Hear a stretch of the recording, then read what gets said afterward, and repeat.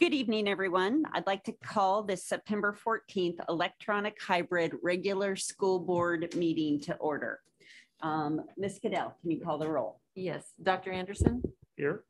Ms. Downs? Here. Mr. Henderson? Here. Ms. Litton? Here. Mr. Reitinger? Here. And Dr. Ruiz Bolanos? Here. Thank you. Great. Thank you, Ms. Cadell. Can I have everybody stand to join me for the Pledge of Allegiance?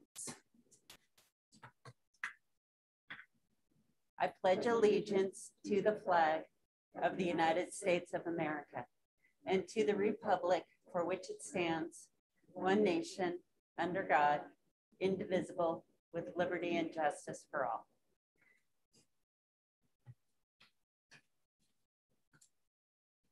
Thank you. Can I have a motion to adopt the agenda? Dr. Anderson. Chair Litton, I move that the board adopt the agenda as presented. Thank you, Dr. Anderson. Do we have a second? Second. Thank you, Mr. Reitinger. Ms. Cadell, can we Yes. call the roll? Dr. Anderson? Yes. Dr. Dimick? I'm sorry, she's not it. Ms. Downs? Yes. Mr. Henderson? Yes. Ms. Litton? Yes. Mr. Reitinger? Yes. And Dr. Ruiz Bolanos? Yes. Thank you. Great. Thank you, Ms. Cadell. All right, to get us started this evening, I believe we have a team FCCPS spotlight, and I will turn it over to Dr. Noonan. Thank you, Chair Litton. Good evening, everybody. So great to see all of you online and in person. Today marks the sort of middle of the third week of school, and we're very excited to be back and rolling. This evening, what we'd like to do is share with you an opening day report that we have traditionally done. It's got some mostly pictures, a lot of pictures of the first days of school, but also share with you kind of where we are in terms of some of our enrollment numbers, and then answer any questions that you may have about the opening of school. So I'm going to ask Kristen Michael if she could project the presentation. When it comes up on the screen, I want to just remind the board and everybody in the community that this year we really have tried to adopt the theme of roots, resilience, and renewal. And I want to take just a second and sort of describe why we've selected that as the major theme for the year. Roots really is about getting back to what we're really good at. We have been in the fog, I think, of COVID for the last 18 or 20 months when we saw it coming and were able to respond to it. And I had an opportunity to meet with, and I've told some of you this story, but I had a chance to have an opportunity to meet with the administrative team at my house a week before we closed school in March of 2020. And when we were sitting at the house, we were doing a lot of work that was extraordinarily strategic about teaching and learning, looking at the IB program and progressing forward with the work that we had built on for the previous year and a half, 2 years. And unfortunately, all of that work sort of came to a screeching halt. And we got into crisis mode. And so for the last 18 months, we've been sort of putting out fires and working through the pandemic and making sure everyone is safe. And I would submit to you that we're not out of the pandemic, obviously. We want to make sure everybody continues to get vaccinated, continues to show good mitigation strategies. But the point of that story is that as we come into this school year feels very different to us than last year did. Insofar as we know what mitigation strategies there are, what we're using in our schools, how they work, we know how to contact trace better. We know that the vaccine rate in the City of Falls Church is really high. So we really see an opportunity for us to really get back to our roots and to really think about what makes the City of Falls Church schools great. How do we leverage that? What is our quote unquote hedgehog? What is the thing that we do really, really well that we can continue to push on to help us move forward? So that's where the roots comes from. The resilience and the roots are represented by the trees, by the way. And so at Convocation 3 years ago, I showed the redwoods of California and their really shallow roots that grow together. And they grow together and they don't tip over. And they don't tip over because they hold together through their really shallow roots. This year at the end of Convocation, I showed a tree that was like bent over almost in half from wind and fire, but it hadn't fallen and it hadn't snapped. And so the point of that was that, you know, as a team, we can take on just about anything. and have been able to move through that. So that's represented by trees. The resilience is represented by the deer. And some of you might wonder why a deer. We don't quite get that. And some of you might not know, but the white-tailed deer is perhaps one of the most resilient creatures in North America. So when we were thinking about resilience, sort of in the theme of sustainability, we looked up animals that would be good representations of resilience. And it was either a deer, a cockroach, or a tick. And so we decided that we'd go with the deer just because we thought it looked a little bit nicer. But the deer represents resilience. And that's really meant to show that through all of the period of time that we've gone through for the last 18 or 20 months, as a team, we've really shown resilience. And yes, we've experienced loss. And yes, we've experienced pain. We've experienced all of that together as a community. But as we move forward in 21, 22, we're going to come out of this, and we're going to come out of it in a very strong position and in a way that hopefully makes us even better as a community. And the last is renewal. And that kind of gets back to our roots a little bit insofar as the renewal is, we've been engaging a lot in exercises of what should we keep, what should we modify, and what should we just relieve ourselves of things that have happened during the pandemic. Because the pandemic, if anything, showed us, one, where our weaknesses and vulnerabilities are within and as a community, but it also showed us where our strengths are. And so we were able to identify where some of those strengths reside to be able to maintain some practices that we engaged in over the pandemic that were very successful. And so we want to renew ourselves. We want to come out the other side of this. We want to pick up on those really important pieces of work that we were doing prior to the pandemic. And there are many things that are happening that will allow us to do that, whether it's work in curriculum, work in the IB. This year we have our big IB reauthorization meeting with International IBO. We've got a lot of work going on that's going to start in earnest in the next month or so around our new strategic plan that's going to be coming together. That's going to have a lot of community input. So we've got a real great opportunity for some wonderful renewal. So sustainability, again, kind of became our theme this year. And part of that is the rationale for the sustainability piece, as I've talked about here before, is we have a really beautiful new high school that is really green. It's going to be a net zero ready building. It's going to be LEED Gold. It has vegetative roofs to help deal with some of the stormwater management.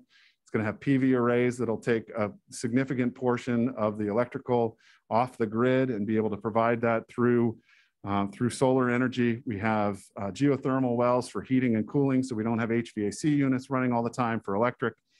And that really gave us an opportunity, and this is something that was lost, I think, in the pandemic, to really teach about what is sustainable, what food sources, economic sources, energy sources, et cetera.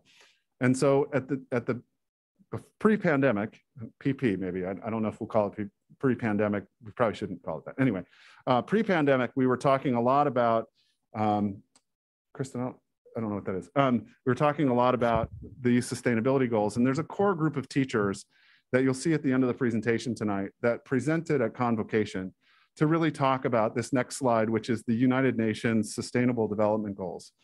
And when you look at these 17 goals for sustainability, Kristen, if you go to the next slide, these goals around sustainability, one of the things you'll see is that this is incorporated in sort of everything that we do from day to day, and it's part of the International Baccalaureate program about how to be responsible, how to be internationally minded, and the like. So this core group of teachers have really picked up with these sustainability goals from the United Nations. They've started the sustainability work at the high school to the extent that they've actually begun a course sequence for a sustainability academy at the high school that will build over time.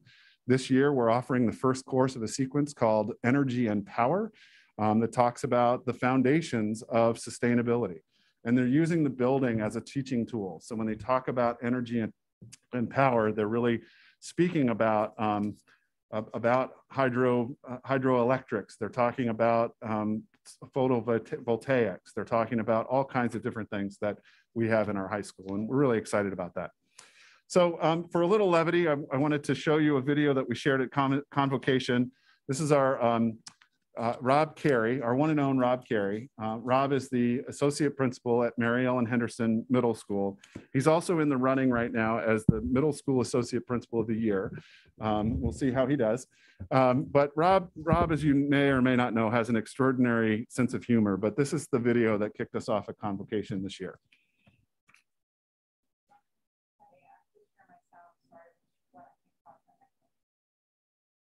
Well, we'll give it a try.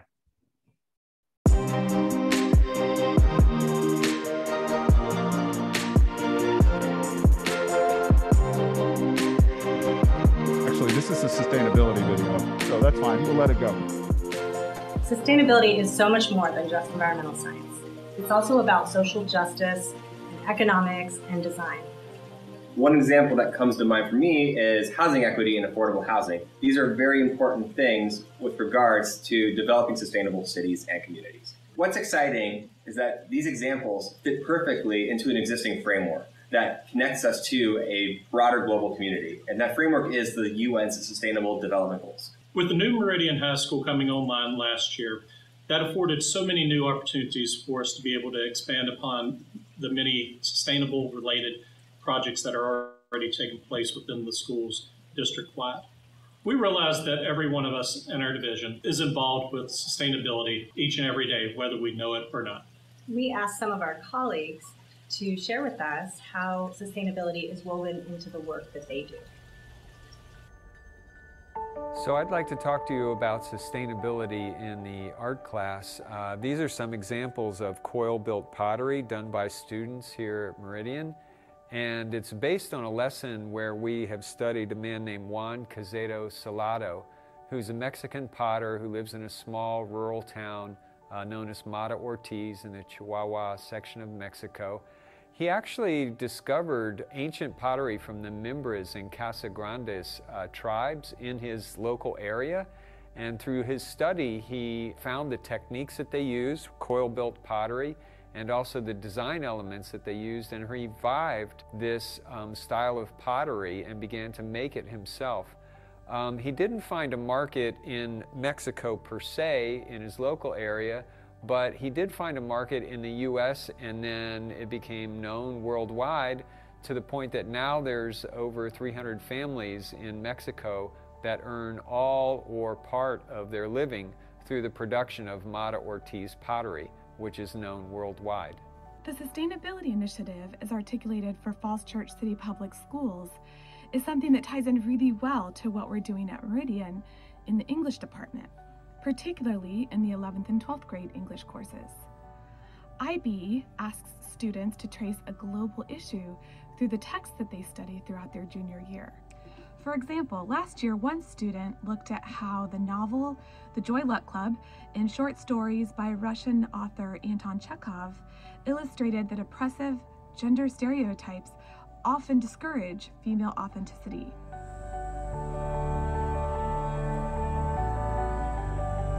Here at Jessie Thackeray Preschool, we welcome students ages 2 through 4. Our team works with students and their families to make sure that their first experience in our school division is awesome. Our team is committed to closing gaps so all of our students enter kindergarten ready for success. In history class, sustainability shows up in all of the events, politics, economics, and environmental issues that we study.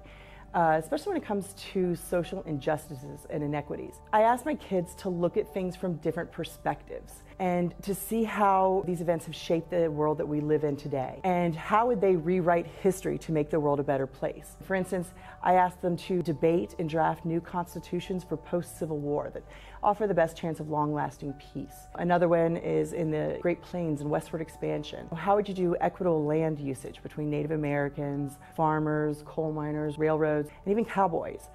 It helps them to understand that their generation is going to be the ones to fix things, and these UN sustainability goals are really the first step.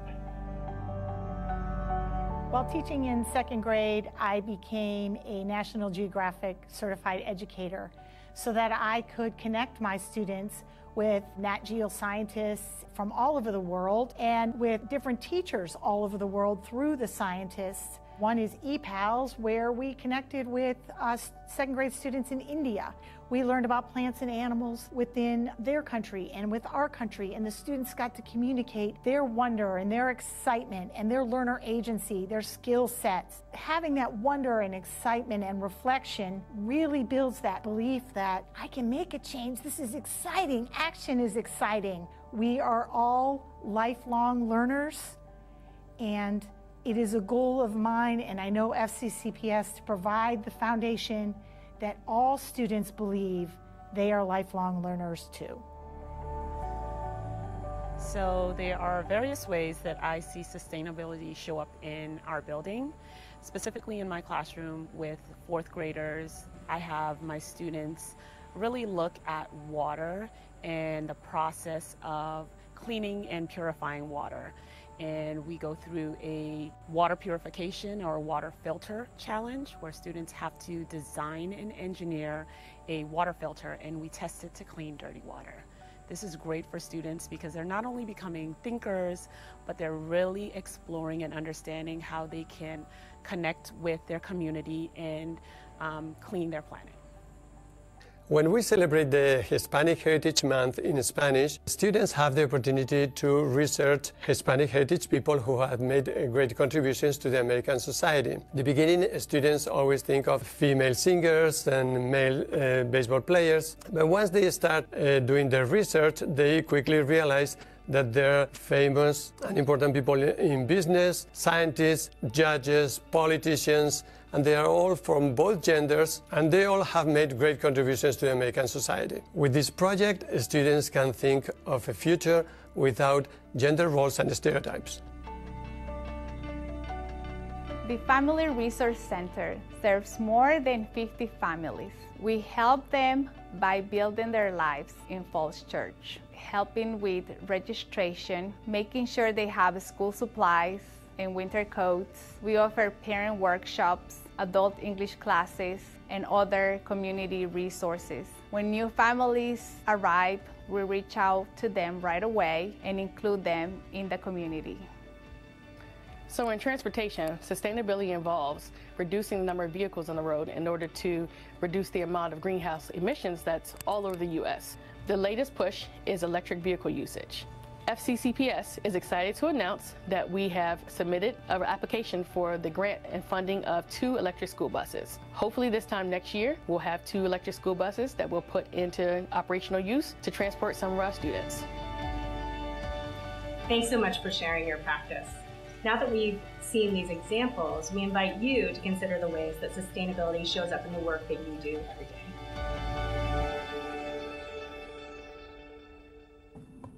So that was a really great opportunity for us to sort of leverage around some ideas that came from the high school. And I'm happy to announce, as Michelle Johnson said, she had put the application in for the 2 electric buses. We actually got the electric bus grants, and we're very excited to be on the list to begin building infrastructure for those buses as early as January. So a couple of notes about the video, just for coverage purposes.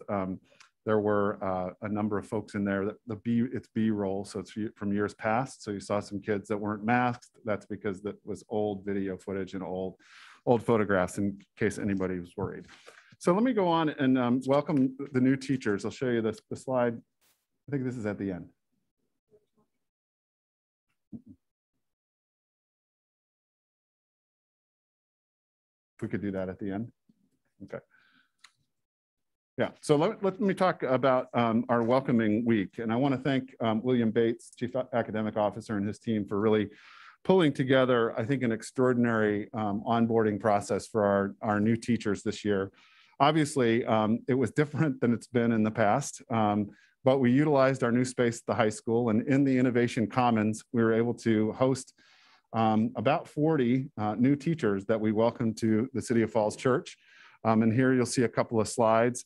But what was unique about this year was that one of our administrative interns, Jamie Osborne over at Henderson, was the person that was responsible for really pulling together the week. So it was a teacher who was working on her administrative endorsement and wanted to take on an extra project to get some hours. And so she put together this week along with our curriculum and instruction folks. And these folks got a really great welcome to our school. So you see some folks here from each of the schools.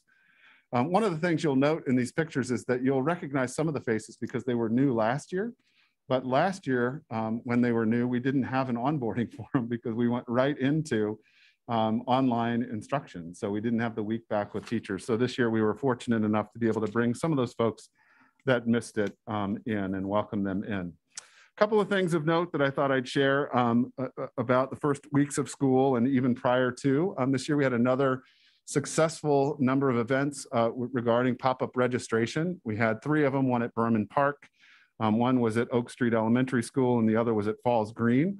I was fortunate enough, along with my colleagues at the table, to be at Berman Park and at Falls Green, and some of the folks here also went to Oak Street, where we welcomed a significant number of families. Over 30 families were there, and we had students register from all of our schools that came to the pop-up registration. And the idea behind these pop-up registrations is to really bring registration to our families. And this is the 3rd year in a row that we've done this. It was something new we started several years ago, and Erica Siqueira in the Family Resource Center has been really helpful with a lot of this as well, getting the word out. A couple more pictures. This is from day 1. I had a chance, it was so funny. I was over at JTP and they delivered the lunches, and as I was in the classroom, and they delivered the lunches, and I said, "You guys all set? You got everything you need?" And they said, "We didn't get our milk." And I was like, "I'll go get your milk for you." Anyway, it was fun. I got to deliver milk that day. I felt like the milkman walking around JTP. So good times there at Jesse Thackeray. You'll see some pictures here at Mount Daniel. Mr. Kasich there in the background. We've got our buses rolling. Then at Oak Street, you see the team there in the upper left, and Ms. Downs, thank you so much for joining me. And Dr. Ruiz Bolanos and Dr. Anderson also were able to join for a couple of the schools as well. And that was really a lot of fun. Next is Henderson. And you'll see our middle school kids already are starting to use the new field out by the new parking lot to the southwest of the school. And then they're also eating outside. You'll note in the upper left-hand corner, we have sort of an outdoor patio area that's specifically designated for our middle school students. They come down from the cafeteria through the high school cafeteria, down the stairs and out the back. And we have made some decisions, just by the way, sort of pandemic decisions, but are good long-term decisions. And that is that we're going to create some more permanent spaces back there to eat. So we're going to add some benches and we're going to add some picnic tables. And we think that Kenny George and his class are going to be able to make those picnic benches for us for the back. And then the last is the high school. And this was the first official full year opening of our new high school, Meridian. And I will say, for as difficult as it may have been for some of our parents to get through the kiss and ride the first couple of days at Henderson and at Meridian, we're proud to say that the bus loop and Mustang Alley was open from Haycock all the way out to Leesburg Pike on day 1. That was something that we felt like was sort of touch and go. But we had a lot of adults that were out there, including many of us that are at the table. The first several days of school, helping move traffic through, making sure kids were safe and the like. And so since I'm on this slide, I thought I'd just take a second before I talk a little bit about enrollment to give you a quick update on where we are with construction. And let you know that we are down in the building. We're essentially done. We're down to just a couple of punch list items that we've continued to work out. So continue to be right on target with the building. The external facilities are coming along. The biggest concern that we have right now is getting the trapezoid parking lot completed. Of course, that has created a little bit of lag in our schedule. And it's because there was a complication with Falls Church Gateway Partners, with the City of Falls Church, ourselves, and Gil Bain, and the coordination around that trapezoid parking lot. But the good news is that by the end of this week, it looks like we'll have at least stone, or maybe next, and potentially even a base layer of asphalt for our open house, which is going to be October 2nd at the high school. And I'll talk more about that later. The plantings are starting to go in. The grass, most of the grass will go in on Thursday on the east side of the building. So the east side of the building is going to look quite finished, with the exception of the area east of Mustang Alley. So they're working again through the trapezoid, and now they're working on the Grove area where the memorial bricks will be laid, the trees will be put in, and the like. All of that work should be done for our October 2nd open house. That is a pretty significant deadline for us to make sure that they meet with the exterior plantings. The issue for us with the plantings is that the company will not, that provides the landscaping, won't warranty them, the plants, unless they're planted at a particular time of year. And the particular time of year is early to mid-October. So that's just taking a little bit longer to get into the ground, but those will be done probably by the earliest. It will be the first week of October, but no later probably than late October. But those will be the last things that will go in along with the external furnishings. On the back side of the building, there are a couple things that are being cleaned up, if you will. One is there was a grade issue with the softball field. So they had to tear up a portion of the softball field and regrade it to make it right. And then they still have the fencing to do around the softball field. And then they will be putting on the pavement and asphalt on the tennis courts and finish up the fencing over there within the next week or so. So we're really down to a matter of weeks, not months. We're still under budget, actually I'll say on budget. And then when I come in with a little bit of money, I'll say under budget. But right now we are on budget. The building, of course, completed on schedule. And the exterior facilities, because of the trapezoid, are a little bit delayed, but everything else is on time. So feeling really good about where we are in this moment. The other thing that was good that happened yesterday is that students that walk along Route 7 now have a walking path from Route 7 through Henderson, on the north side of Husky Loop. So the students don't actually have to walk into the paved area, the driveway, which is where we had some cones off and had some adults there. So it took kids out of the flow, and we're feeling like that's a much safer route, and that's the more permanent route. So feeling really good about the safety of kids coming up. On the Haycock side of Mustang Alley, all of that curb and gutter and all of that concrete along the path that goes sort of adjacent to the Virginia Tech site has been completed, and that's in its final stage at this point. So feeling really good about it. So any questions about the high school and timeline or anything like that before I move on? Otherwise, keep on going. All right. So let me talk a little bit about opening school report. And I just want to caution the board and those that are at home that these are preliminary data points around our opening data. And we have some information. We've done some analysis of it, and I want to be able to share that with you. So if you look at the year over year, what you'll see is down the left-hand side our schools, and across you'll see enrollment by school by year. So for example, if you look at the Meridian High School, school year 18-19 was 844, went to 849, went to 867 last year, and then we projected to be at 901 this year. So where we're finding ourselves sort of across the board is that we, compared to last year, are up at Jesse Thackeray, up at Mount Daniel, down at Oak Street, down at Mary Ellen Henderson, and down at Meridian. And we are down, I would say not a significant number of students, but down enough to make us wonder what's going on. So we've done a little bit of analysis in that. The place where we're really finding ourselves down is from our projection. Remember last year we had an option to choose 3 different options. One was the nobody's coming back. The next was the middle road, and the next was the high end. And we selected the middle. Right now we're 94 students away from our projection. The reason I want to caution the board that these are preliminary numbers is that we're getting kids every day. With what's happening across the world, particularly in Afghanistan, we're seeing some students come into our schools. So we're seeing enrollments bump up. But I wanted to just show you a couple of things, or talk about a couple of things that may be of interest and may give you some context for where we are. The first is the homeschool situation. As you may remember, we did have a number of students that left for homeschool last year. So 2 years ago, pre-pandemic, we had 33 families that were homeschooled. Last year, that number jumped up to 72. So we had 72 families homeschool last year. This year, we're back to 31 families homeschooling. So we actually have less families homeschooling this year than we did 2 years ago. And more than half have come back from homeschool from the prior year. So I think that's an important data point for consideration.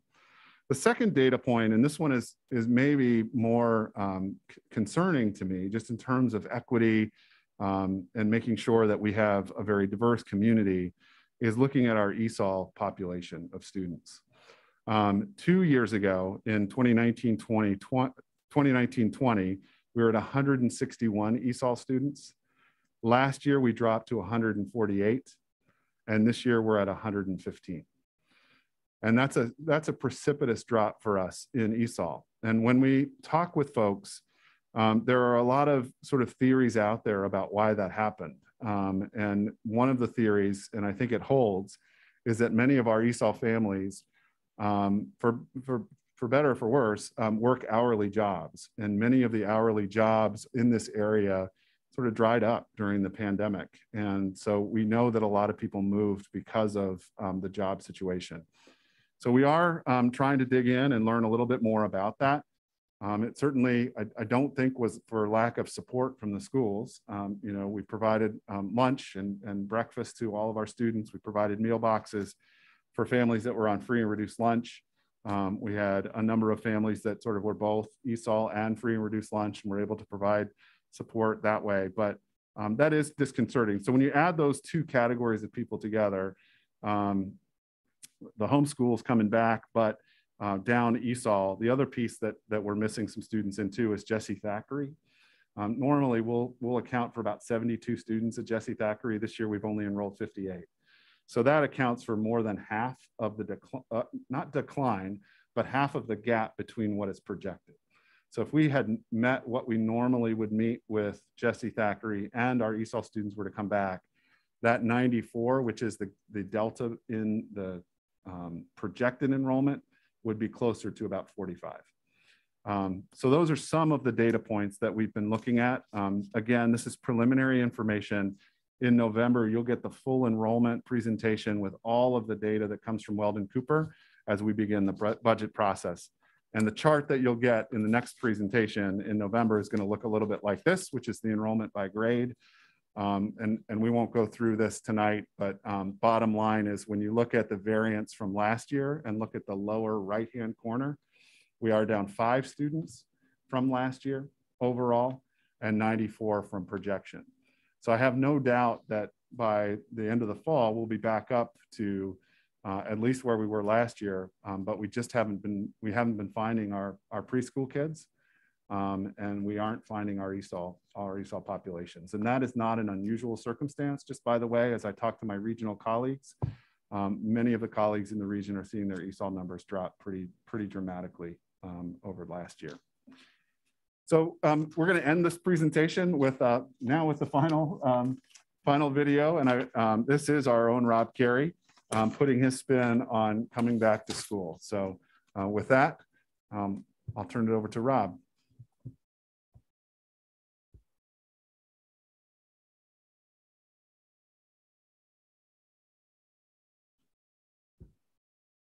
And they were like, "You're bald." And I was like, it's right? That was unfortunate. What are you most excited for this school year?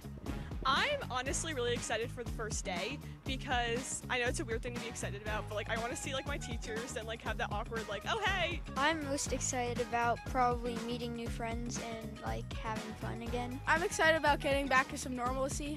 It's been kind of a crazy year. Totally agree. I'm most excited about meeting new friends and recess. What is your favorite thing about school? Recess. I like recess and lunch. Activities. Activities. What about recess? Yeah. That's what everyone's saying. My favorite thing about school is that we do crafts and that I get to see my friends from preschool. Emerson, what is your favorite thing about school? Sight words. How long would it take you to name the 50 states? Should I name all of them? Yeah. Okay. Florida, Georgia, South Carolina, North Carolina, Virginia, Maryland, Delaware, New Jersey, Pennsylvania, New York, Connecticut, Rhode Island, Massachusetts, New Hampshire, Vermont, Maine. What is a prime number? Ooh, pass. Pass? That wasn't an option. Oh my gosh. Okay, 5? Okay, I guess you're right. A prime number is any number that is only divisible by 1 in itself. That was impressive, and I'm tired. Who is your favorite teacher of all time? It's actually you. Hey! I did not know that was coming. I did know that was coming. Who is your favorite teacher? Mrs. Heater. Who is your favorite teacher? Miss Lakeisha. Ohio, Indiana, Illinois, Michigan, Kentucky, Tennessee, Alabama, Mississippi, Louisiana, Oklahoma, Kansas, Nebraska, South Dakota, North Dakota, Minnesota, Wisconsin, Missouri. If you were to participate in one Olympic sport, what would it be? Swimming? Why? I like water. Archery. Why? Because I'm good at it and I like it. No way. Oh, that's cool. Fencing. Fencing, really? Why? Because I like it. What is one thing that teachers love? Good students. Good students. Is that you? Maybe. What is your favorite meal? McDonald's. If you were to go to McDonald's, what is your order? I would ask to walk out. Ooh, you don't like McDonald's? Like a sausage egg McMuffin meal with a hash brown and a black coffee? What did the plate say to the fork? What? Don't worry, dinner's on me. You can laugh now. If you were to go to Starbucks, what is your order? A venti chai tea latte with no water and no foam. Is that a run-on sentence? I guess. Yeah. Mexico, Arizona, Nevada, Colorado, Wyoming, Montana, Idaho, California, Washington, Oregon, Alaska, Hawaii. I think that's all. That was really impressive. I actually thought that was going to be a lot harder for you. And now I'm kind of stumped. I got nothing. All right, Emerson, I'm dizzy. And it's 48 million degrees out here. Who is your favorite middle school associate principal? I don't have one. There's literally one. You had a vote, and I'm still working on that part. Who would be the middle school associate principal of the year?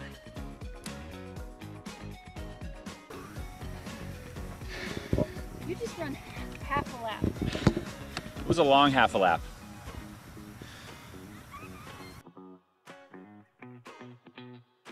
We love our Rob Carey. So anyway, that's how we kicked off the year. We're really excited to be underway. We're excited to see our kids. We're excited to see our families. Just some quick statistics on vaccinations. We're down to, we have over 500 vaccination cards for our employees in the Google form now. And we have 5 employees that aren't vaccinated. So, and we're working with those 5 to provide a testing protocol for those 5, in addition to some additional mitigation strategies to ensure that they're safe. We're seeing a large number of our kids starting to put their vaccination cards into our Google form as well. Something I think went out today to the high schools, but maybe not. It will be if it hasn't, from Ms. Hardy saying that there are multiple ways to get the form in, to get the card in. You can email it. You can take pictures and the like.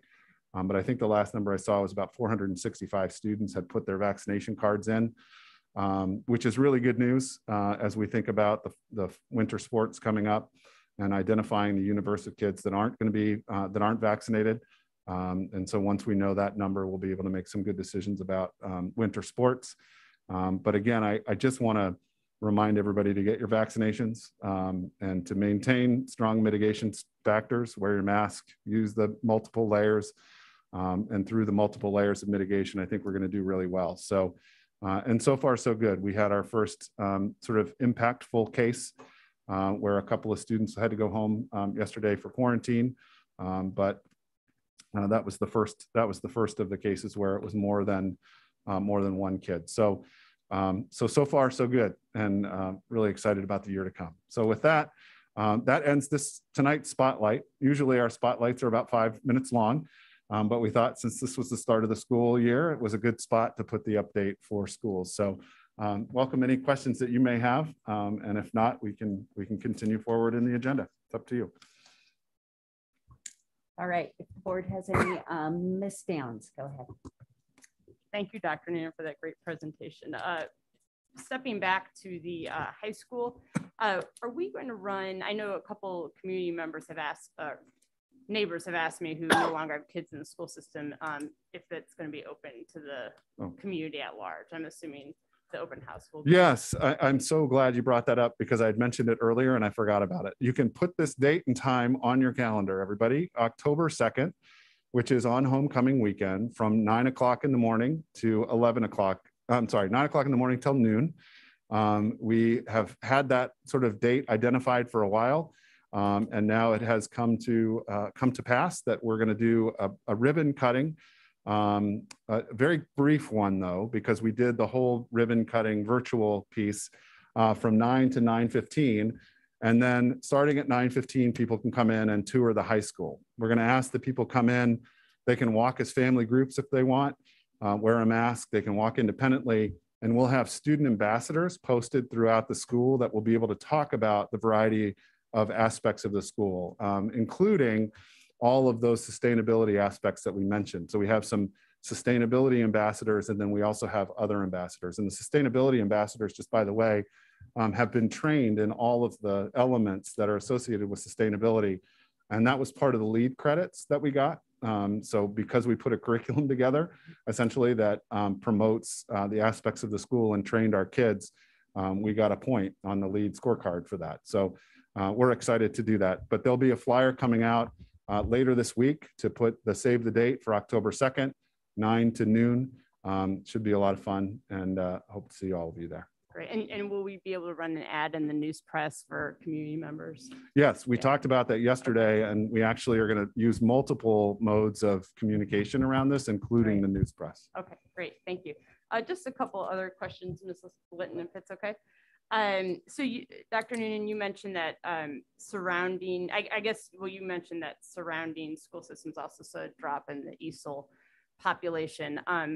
What about, have you had a chance to touch base with your colleagues in the surrounding divisions and just enrollment in general? Are they seeing a bounce back? Are they seeing, are they sort of where they were last year at COVID?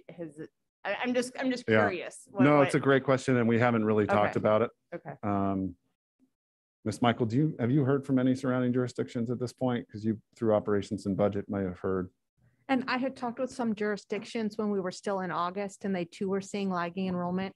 But we're just now working on the WABE guide with the surrounding jurisdictions. So we should get a much better read from people later this month as we get closer to the official September 30th.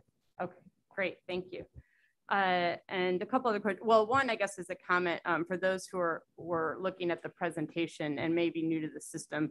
I believe the discrepancy between Mount Daniel and Oak Street from 2018 to 2019, 2019, 2020 is because second grade went back to Mount Daniel. I think that's why those numbers, right? So we just, like, in the future, we might want to just put an asterisk because that looks odd. Sure. You know, yes. If you don't know why those numbers that's right. That's so right. dramatically. That's an excellent point. Yeah. On the following chart, we color coded them by school, but that's an excellent point. So thank you. In case anyone was new and didn't realize why those numbers seem so off between those 2 years. Yep. And then I guess, and this is probably more for Ms. Michael, do you anticipate any budget implications, based on the not hitting that projection? So we continued to watch enrollment over the summer and really looked at where did we need the set number of teachers we had at grade level, right? As compared to where did our enrollment indicate where potentially we could not fill a teacher position. So when we look at it, and we had this similar thing happen last year. So if you remember last year, the way our students broke across grade level, we actually didn't fill 2 teachers and a paraprofessional, right? But when we looked at enrollment broken out by grade this year, we just had 1 position that we were able to not fill and still maintain all of our class sizes. Okay. So as we look forward, my assumption is that for next year, we'll again have some type of an enrollment increase. And since we're so close, that we'll potentially need that teacher that we didn't fill this year back. Okay. Okay, great. Thank you. And then I guess just 1 or 2 other questions. Dr. Noonan, do you feel that, I know it's a lot on your staff, all across the board with COVID and the mitigation strategies. Do you feel are there any sort of resources or anything that you feel that just we need some support here or there, any particular school that might be, I know it's a lot, for your teachers and staff, I can't even imagine. I think the best thing that can happen right now is to let us get back to our roots.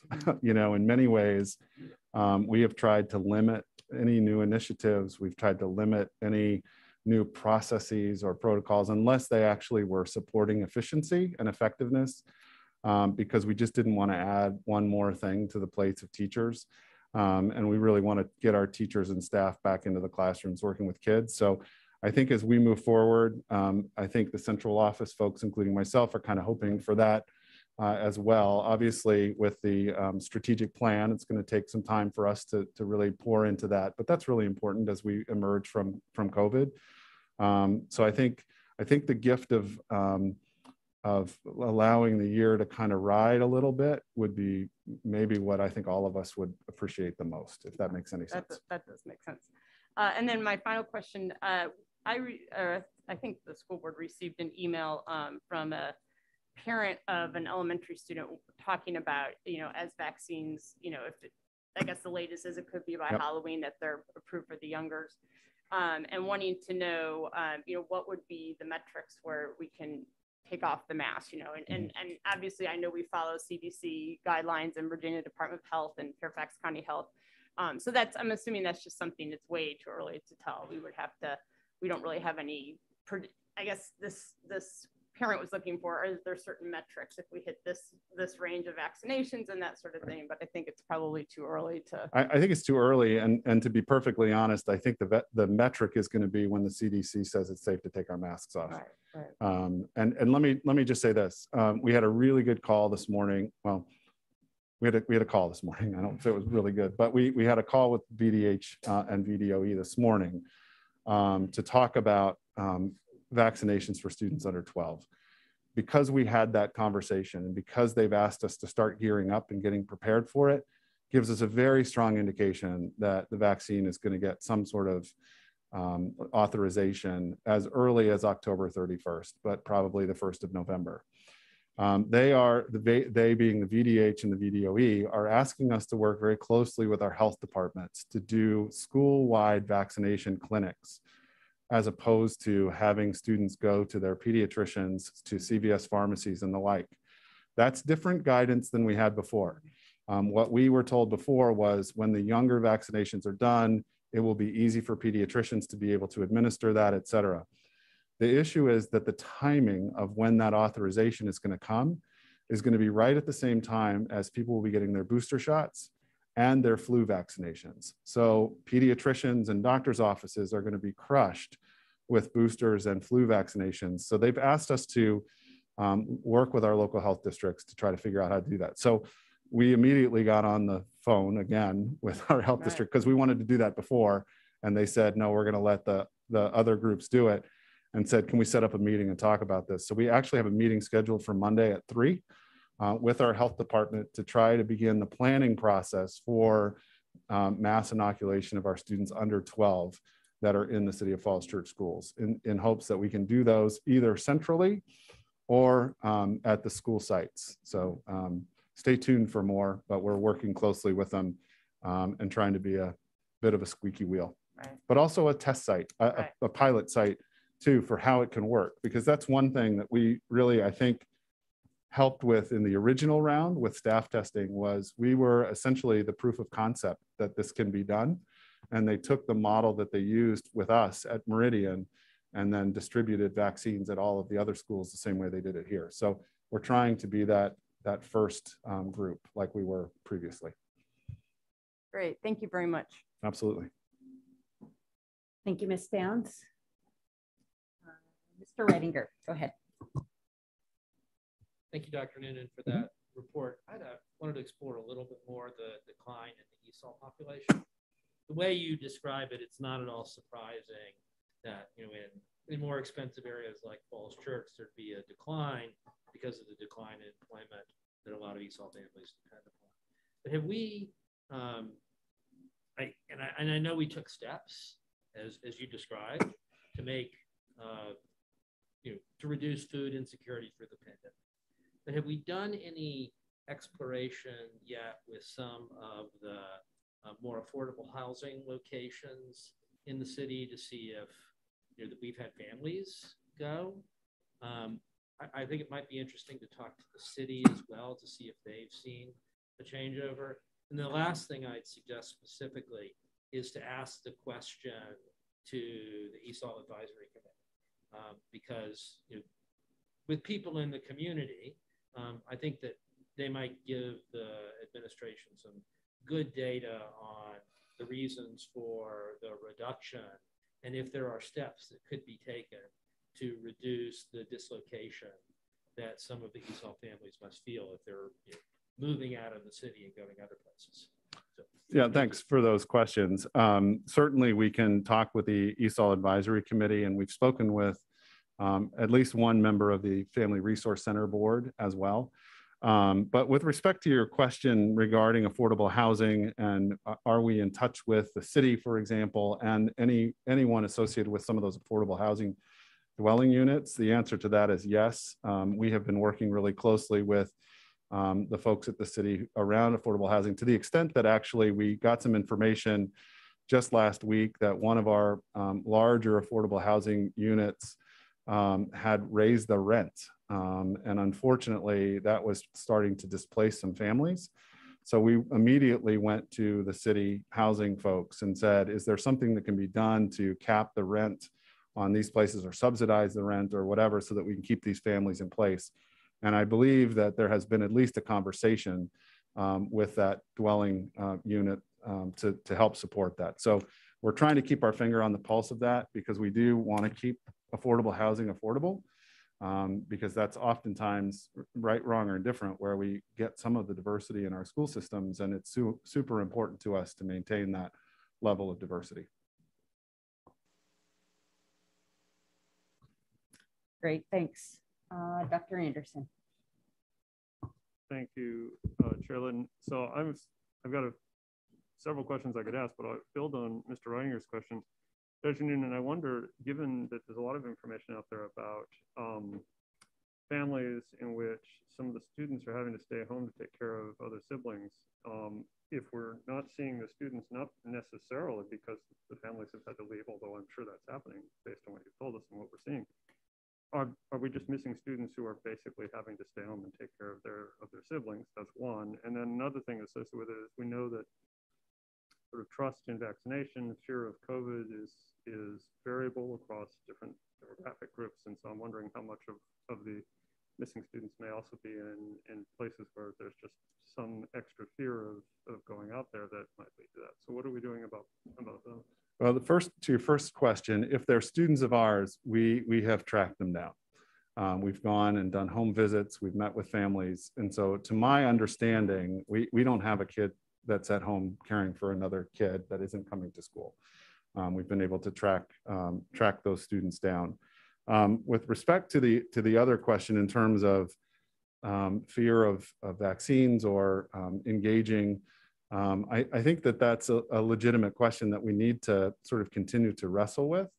And I know that there was a period of time where certain communities throughout the Northern Virginia region were not getting vaccinated for one, either fear of vaccination, but more so taking up some sort of service that might require them to give information, and the fear of potentially deportation or something else by engaging in what they perceived perhaps as a governmental operation. And so hopefully we're breaking down some of those barriers with our social workers and with Erica Siqueira, who's working in the community. But I would say on balance, our families are known to Erica through the FRC, particularly those that speak Spanish. But that doesn't capture all of our ESOL kids either. So I want to be really clear about that. Our second largest language population is Russian. So we're trying to reach as many students as we can. Okay, thanks. Appreciate that. The other question on the projections, I had a couple of questions. The enrollment projections are set to a specific date. Is it the official date, September 30th? Is that when we're sort of comparing apples to apples? Yeah. Okay, so some of that discrepancy, presumably not. That's why I was really clear. It's preliminary. Right, Yeah. some of it will be resolved a little bit by that date, but it's still a ways in the future. Not that much far. I'm sorry, it's coming up close. The other question I had is on the decrease for the enrollment at JTP. We know that women have been disproportionately affected by the pandemic, and I'm wondering if some of this reflects families that would otherwise have enrolled their students for whom parents may be at home. Do we know anything about the demographics of that? I mean, it's hard to know because you don't have a student there and you don't know a family that you could go to. But I don't know. You know, one of the things that we can ask, you know, those are some good questions that we can ask and we can dig into. I don't know the answer to that question, but it could be that there are more stay-at-home mothers that had to leave the workforce and haven't returned, and now they can care for their preschool age child. But I don't know that for sure, but we could certainly do some digging around and see what we can find out. Okay, yeah, thanks. I'd appreciate it. And just to your last point, and I'm sorry I looked away for a second, Dr. Santiago's watching at home, and she wanted to make sure that everybody knew at the pop-up registrations, which she was responsible for putting together with a group of folks, along with Rebecca Sharp, the pop-up registrations led to a number of people getting vaccinated as well. And we did offer an opportunity for folks to go get vaccinated from there. Excellent. May I continue with a couple of other questions? I just want to make sure I'm not taking the stage from your last. So we've talked, now you nicely segued into my next set of questions, which were about vaccinations. In addition to the parent email that we had about what's the plan when vaccinations become possible for the younger students, we've also had a few districts in the region that have put in place requirements for vaccination to participate in after-school, school-sponsored activities. What is the thinking for where things look right now for SDCPS on that? So we're I wouldn't say we're taking a wait and see attitude. I think we're gathering information and collecting data before we make a decision. So right now what we're doing is we're collecting vaccination cards from kids. I'm trying to understand what the universe of students are that aren't vaccinated, because I suspect it's relatively small, considering all of the vaccines that we offered and the students that were vaccinated outside of the school. And then working with each of those students that aren't vaccinated to find out, one, are you planning on attending or planning on participating in after school activities and athletics? But at this point, we haven't formally announced a decision. Our vaccination rate for our kids 12 and over is above 90%. So I'm not sure that we need to do that. And I want to make sure that before we say we're going to do it, that we actually need to do it, if that makes sense. So, yeah. so Valerie Hardy is helping collect some of those data for us. Yeah, I understand the spirit of sort of getting that information background. I guess I'm trying to figure sort of, and I understand the idea that rather than trying to impose a mandate, if you don't need to impose a mandate, soft encouragement instead is sort of preferable. But if at some point it becomes a potential vector of infection from unvaccinated students to each other or to staff, I think I'd be concerned that we aren't, looking at all of the tools that we might have available to us. So do you have any sense of sort of the timeline on that information? I would say we'll likely make a decision about that one way or the other within the next week, maybe two. And the other thing that's going to happen, we believe anyway, based on the epidemiology that's been shared with us from the Virginia Department of Health and the University of Virginia, who's tracking this, is that there's going to be a fairly precipitous drop in the curve within the next 2 to 3 weeks. And the reason for that is the high vaccine rate and the high infection rate. That we're going to get to a point where the community is saturated to the extent that there isn't going to be a place for the virus to go anymore. You're either going to be vaccinated or you've had it. So we're expecting that drop is going to be pretty precipitous and bring our numbers down even further. That being said, I understand your point. It's not that I don't want to mandate it. I will if we need to. If it's a mitigation strategy that we have to put in place, we will. But I want to just know if 100% of our kids are vaccinated that are playing sports, I don't want to put in a mandate that doesn't necessarily have to be there. So we should know more probably by the end of next week. Okay. All right. Thanks. I have a couple more, but I can stop. Why don't I see if yes, anybody please. else?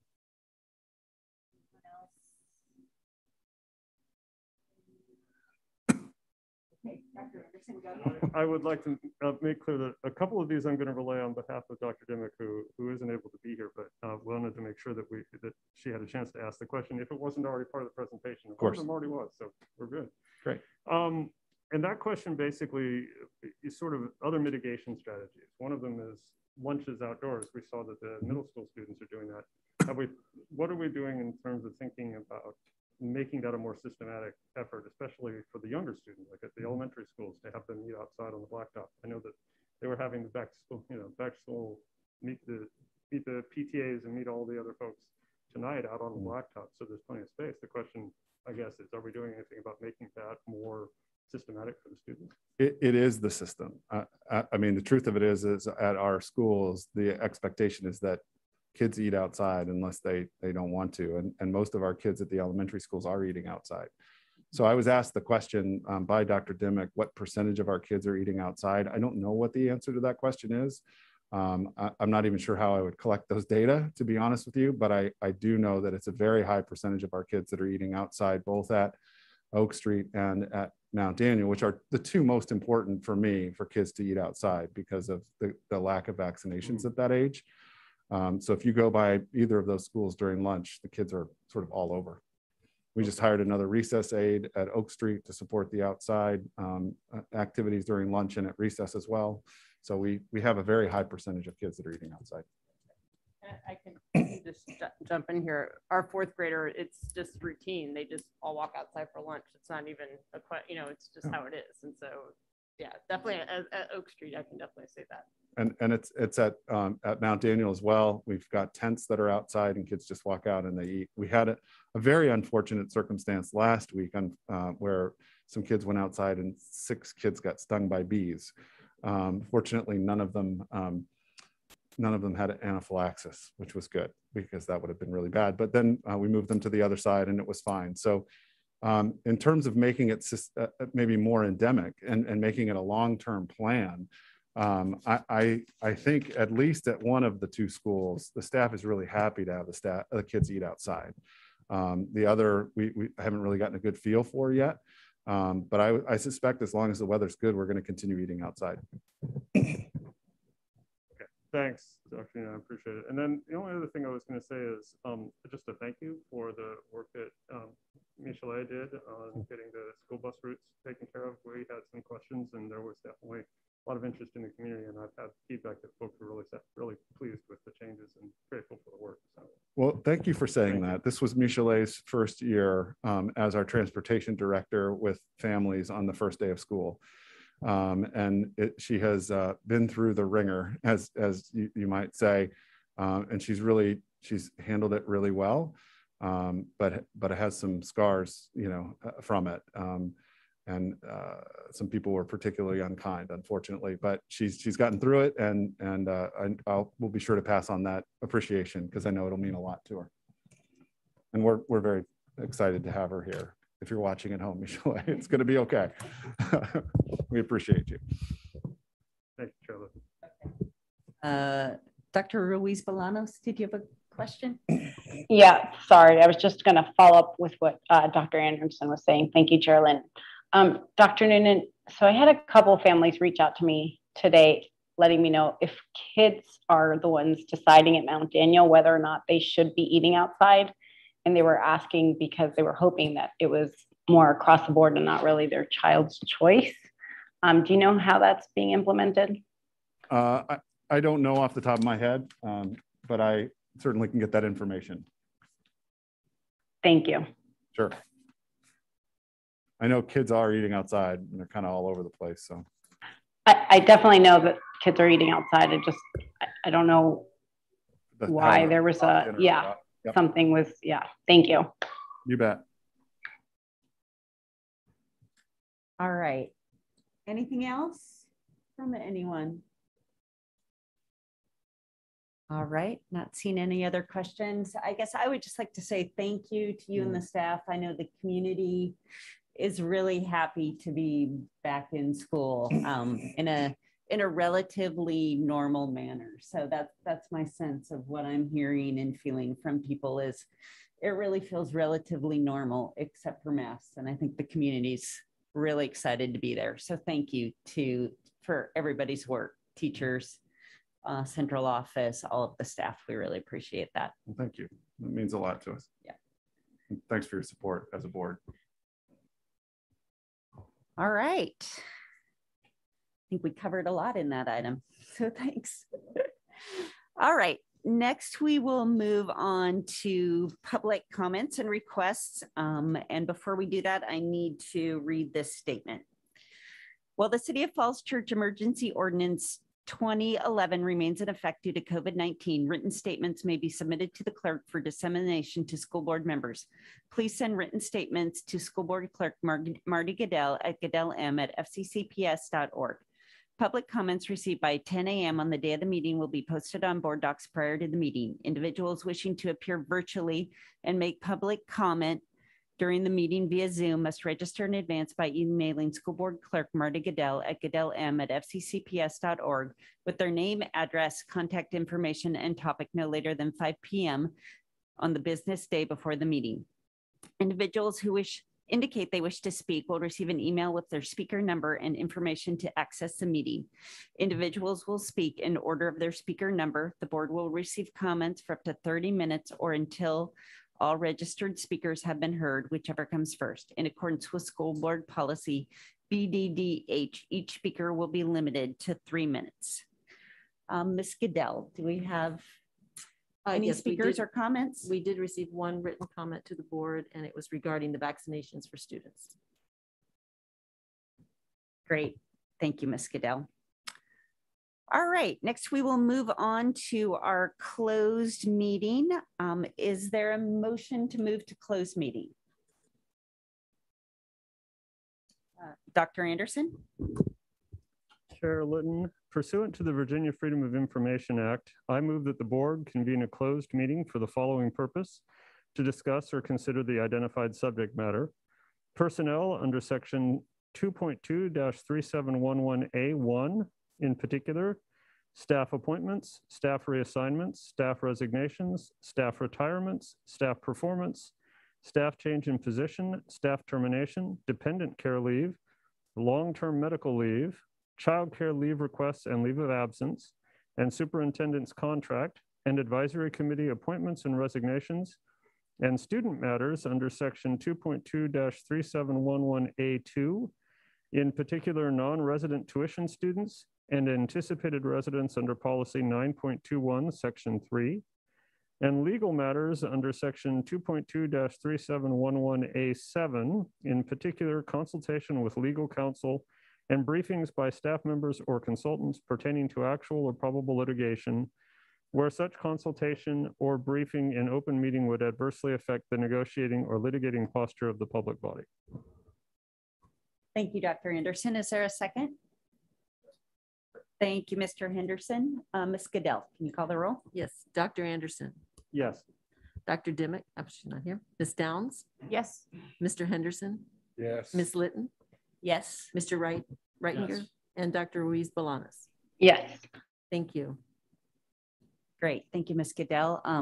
I think what we're going to do is actually, if the staff wouldn't mind stepping out, just because we have so many of us here tonight. I'm not sure that there's a conference room everybody would feel comfortable in. So if you all wouldn't mind heading out, that'd be great. And Kristen, if you could put up the thumbnail and mute us, and then we'll hop on. She is getting Ms. Dimick. Oh, she was okay. letting Ms. Dimick. Okay.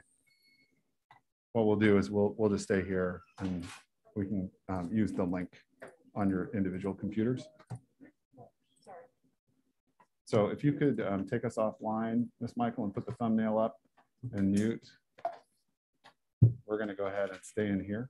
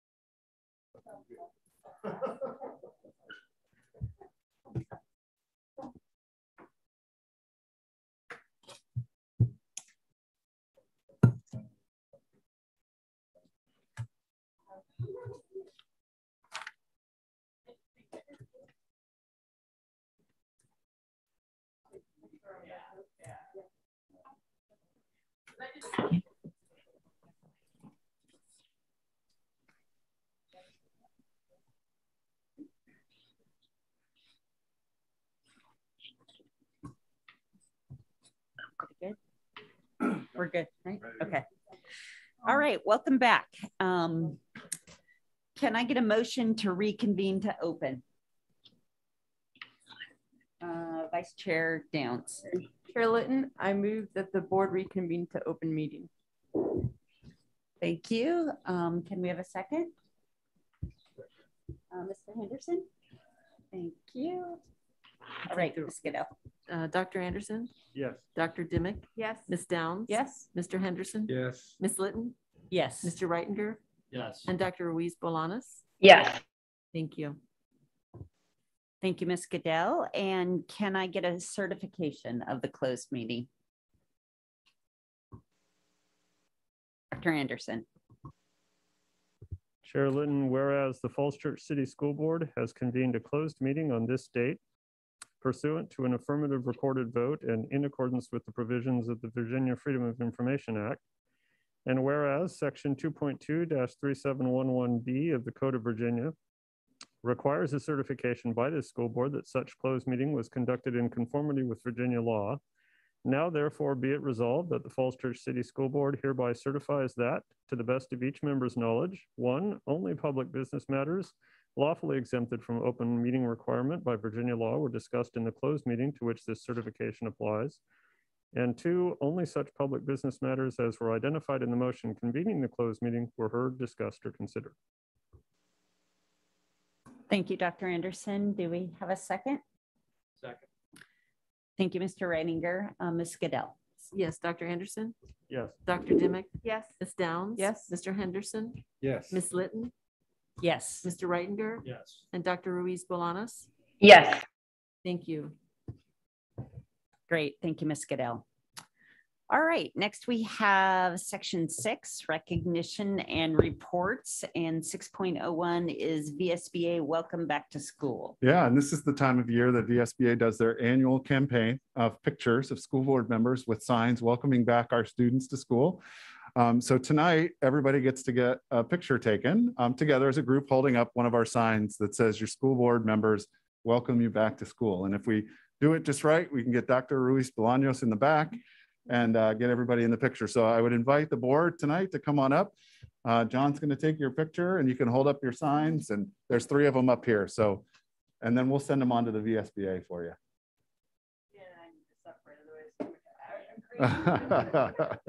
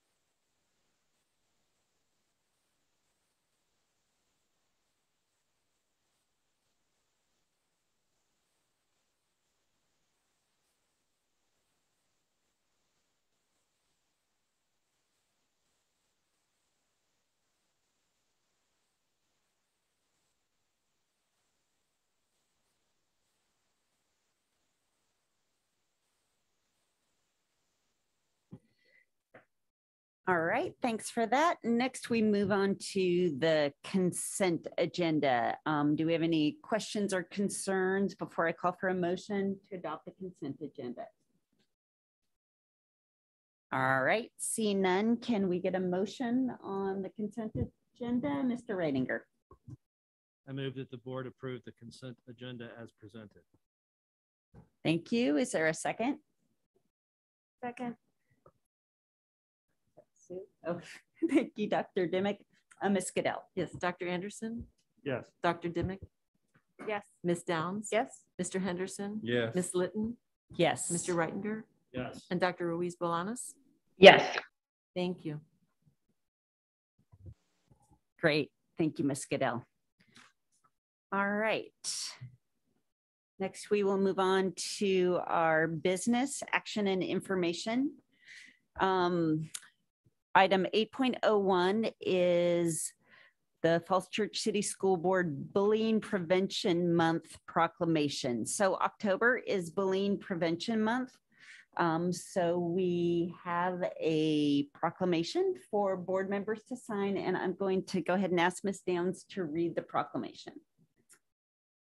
Chair Litton, whereas school bullying has become an increasingly significant problem in the United States and Virginia, and whereas over 20% of the youth in the United States are estimated to be involved in bullying each year, either as a bully or as a victim, and whereas an estimated 160,000 students in kindergarten through 12th grade miss school every day due to a fear of being bullied, and whereas bullying can take many forms, including verbal, physical, and most recently in cyberspace, and can happen in many places on and off school grounds. And whereas it is important for Falls Church parents, students, teachers, and school administrators to be aware of bullying and to encourage discussion of the problem as a school community. And whereas the Falls Church City School Board has developed a policy on anti-bullying to encourage positive behaviors and to eliminate bullying behaviors. Now, therefore, the Falls Church City School Board recognizes the month of October 2021 as Bullying Prevention Month, with the intention that the issue of bullying and its prevention be discussed in Falls Church City Public Schools during that time. Great. Thank you, Vice Chair Downs. Can we get a motion to adopt the Bullying Prevention Proclamation? Dr. Ruiz Bolanos, go ahead. Thank you, Chair Linton. I move that the school board approve and adopt Proclamation 1-21 Falls Church City School Board Bullying Prevention Month, October 2021. Great, thank you. Is there a second? Mr. Henderson? Go ahead, Ms. Goodell. Yes, Dr. Anderson. Yes. Dr. Dimick. Yes. Ms. Downs. Yes. Mr. Henderson. Yes. Ms. Litton. Yes. Mr. Reitinger. Yes. And Dr. Ruiz Bolanos. Yes. Thank you. Great, thank you, Ms. Goodell. And Ms. Downs, do you mind passing it down to have folks sign it? Great, thank you everyone for that. All right, next we have item 8.02, approval of the superintendent's contract. The board is very happy to have come to an agreement with Dr. Noonan on the contract for 2021 through 2025. So I want to say thanks to the entire board for everybody's work on this. We really appreciate all the work everybody put into getting this done. And thanks to Ms. Minson for her help. We really appreciate it. So with that, can I get a motion on the superintendent's contract? Mr. Henderson.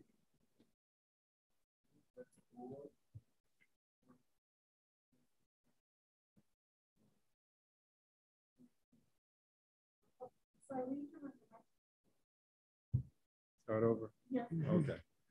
I move that the board, with the concurrence of the superintendent, terminate effective July 1, 2021, its existing contract with the superintendent ending June 30, 2023, and simultaneously authorize the chair to execute on behalf of the board an agreed upon contract for the reappointment of Dr. Peter Noonan as superintendent of the Falls Church City Public Schools for a term beginning July 1, 2021 and ending June 30, 2025.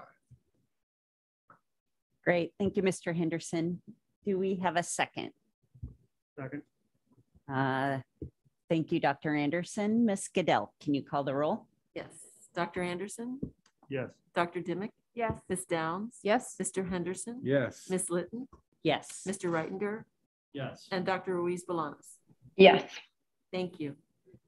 Great. Thank you, Ms. Goodell, and congratulations, Dr. Noonan. I know we all really appreciate your leadership and your commitment to education. So we are excited to have a contract in place for the next 4 years. So congrats. Well, thank you, Chair Litton, Vice Chair Downs, and the rest of the board for your incredible support. Obviously, when I made the decision to come here 4 years ago, I had no idea that I would be here for 8 and maybe more years. This has really been a place that has been special to me. And to the extent that we've actually moved our family here, as everybody knows, this summer, bought a place here in the city of Falls Church. And part of the reason for that is we wanted to be here where I was working, but more than anything is we wanted our own child to be in the schools here and to graduate from Meridian High School. So I do appreciate all the support that you've shown me, especially in the last 18 or 20 months. It certainly has been a challenge. And knowing that I'll have an opportunity to be here for 4 more years is really exciting to myself and my family. So looking forward to carrying on with the good work that we had to set aside 18 months ago as we move forward in the system. So thank you. Great. Thank you, Dr. Noonan. We're looking forward to it. All right. Next we, oh yeah. One quick comment. I would just like to thank you on behalf of the board for all the work that you have put into this, and you as well, Vice Chair Downs, and again, Ms. Minson for your work, but thank you for leading us through this process. Certainly. All right. Next, we will move, our next 2 items are policy related, 8.03 second reading and adoption of policy JFCL. And I will go ahead and turn it over to Ms. Minson. Thank you and good evening. We have one policy for second reading this evening, and it is policy JFCL, notification regarding prosecution of juveniles as adults. This is something that we do every year, but we did not have a policy on the books for it. So it makes sense to add the policy and get in alignment with the VSBA model policies. There was one proposed change moving the phrase 2 students up to line 4 from line 5. But otherwise, this is the same as the policy as presented for first reading. Are there any questions about policy JFCL?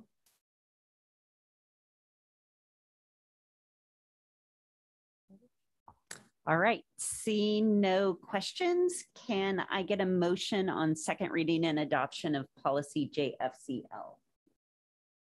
Dr. Dimick, go ahead. Chair, I move that the school board approve second reading and adoption of policy JFCL, notification regarding prosecution of juveniles as adults. Thank you, Dr. Dimick. Is there a second?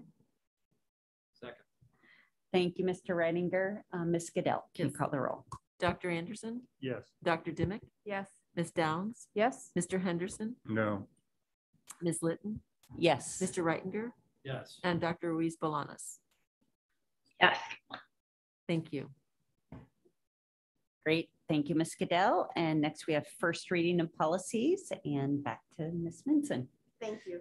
We have 4 policies for first reading this evening. The first is policy KGD, use of school facilities by the Falls Church Recreation and Parks Division and other city government agencies. This would replace current policy 5.35. It's not a model policy from the VSBA, but instead is the practice that the board has had in place for many years of using, of encouraging community use of school facilities. And since the board updated policy KG, community use of school facilities, back in July of this year, we thought it made sense to bring this concurrent policy explaining the use of school facilities along as well. As I often do, I present in red any changes to the policy. So here in strike through is what had been in the previous policy 5.35. And in red is what we would propose changing. And many thanks to Kristen Michael for her help in going through this. We wanted this policy to be consistent with our current practice. So you'll notice a few changes, such as the entity that's using the facility is responsible for supervision, which is what we have done in the past. And we also added a reference to an MOU, a memorandum of understanding with the city that is reviewed annually and then signed by the superintendent and the city manager every 5 years. And we anticipate we're going to have that signed actually in the coming weeks. But that has been our practice to make sure that we have good, clear communication on how facilities are used and cleaned and what the fees are. So do think that it policy and happy to answer any questions about policy KGB.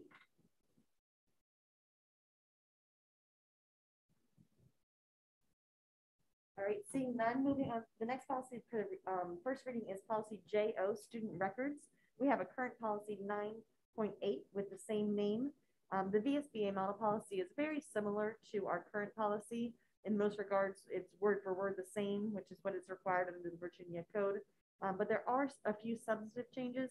The new policy JO clarifies that electronic information related to a student that's not part of the student's educational file, such as an email that references a student, then doesn't need to be provided to a parent in a FERPA request, unless that email is printed out and put it in the student's actual physical file.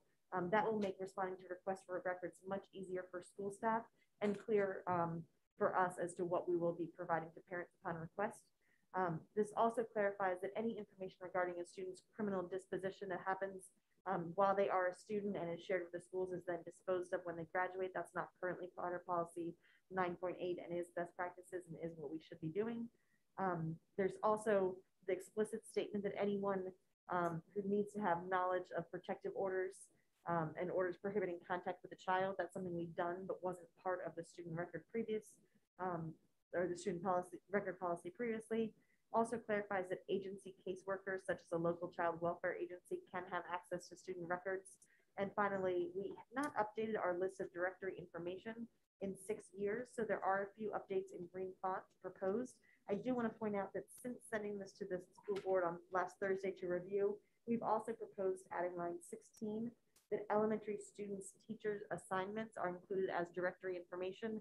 We've been working with the PTAs and PTSAs on directory information of what they can provide in their student directory, and wanted to be clear whether or not we can say who a student's homeroom teacher is or at the elementary school level classroom teacher is. So by adding that as directory information, parents will know that if they consent to directory information being provided, sorry, move the mic closer.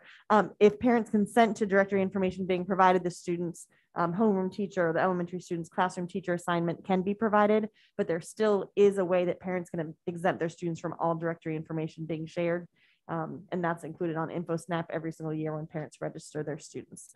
So JO in many ways is substantively similar to 9.8, the current policy, but I did want to call out those few differences. Any questions about this policy JO? Ms. Ruiz Bolanos, go ahead. Thank you, Ms. Clinton. So just to kind of, I think you know the history of PTAs, right? The elementary PTAs. When we try to get room parent information and get class lists, is this policy inhibiting or helping in any way for that process? I feel like there's a lot of time spent doing that, and is there a way to facilitate it? Yes, we hope that this is helping. I've spent a couple hours on that today and feel badly, don't want to stand in the way of sharing information, but also want to make sure that we're protecting information that parents don't want to share. So by adding elementary students' teacher assignment as directory information, anyone who does not exempt themselves or their students from directory information would be consenting to sharing that information.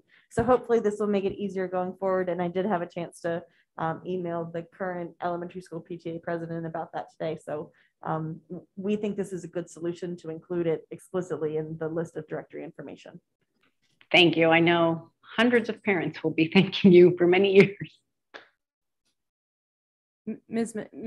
Chair Litton, may I ask? Yeah, go ahead, Vice Chair Dan. So Ms. Benson, so you're saying that on InfoSnap, when there's a sort of 3 categories, don't share my information with anyone, share it with the PTA. I think there's a third, I can't remember. But anyway, the one that says you can release it to the PTA.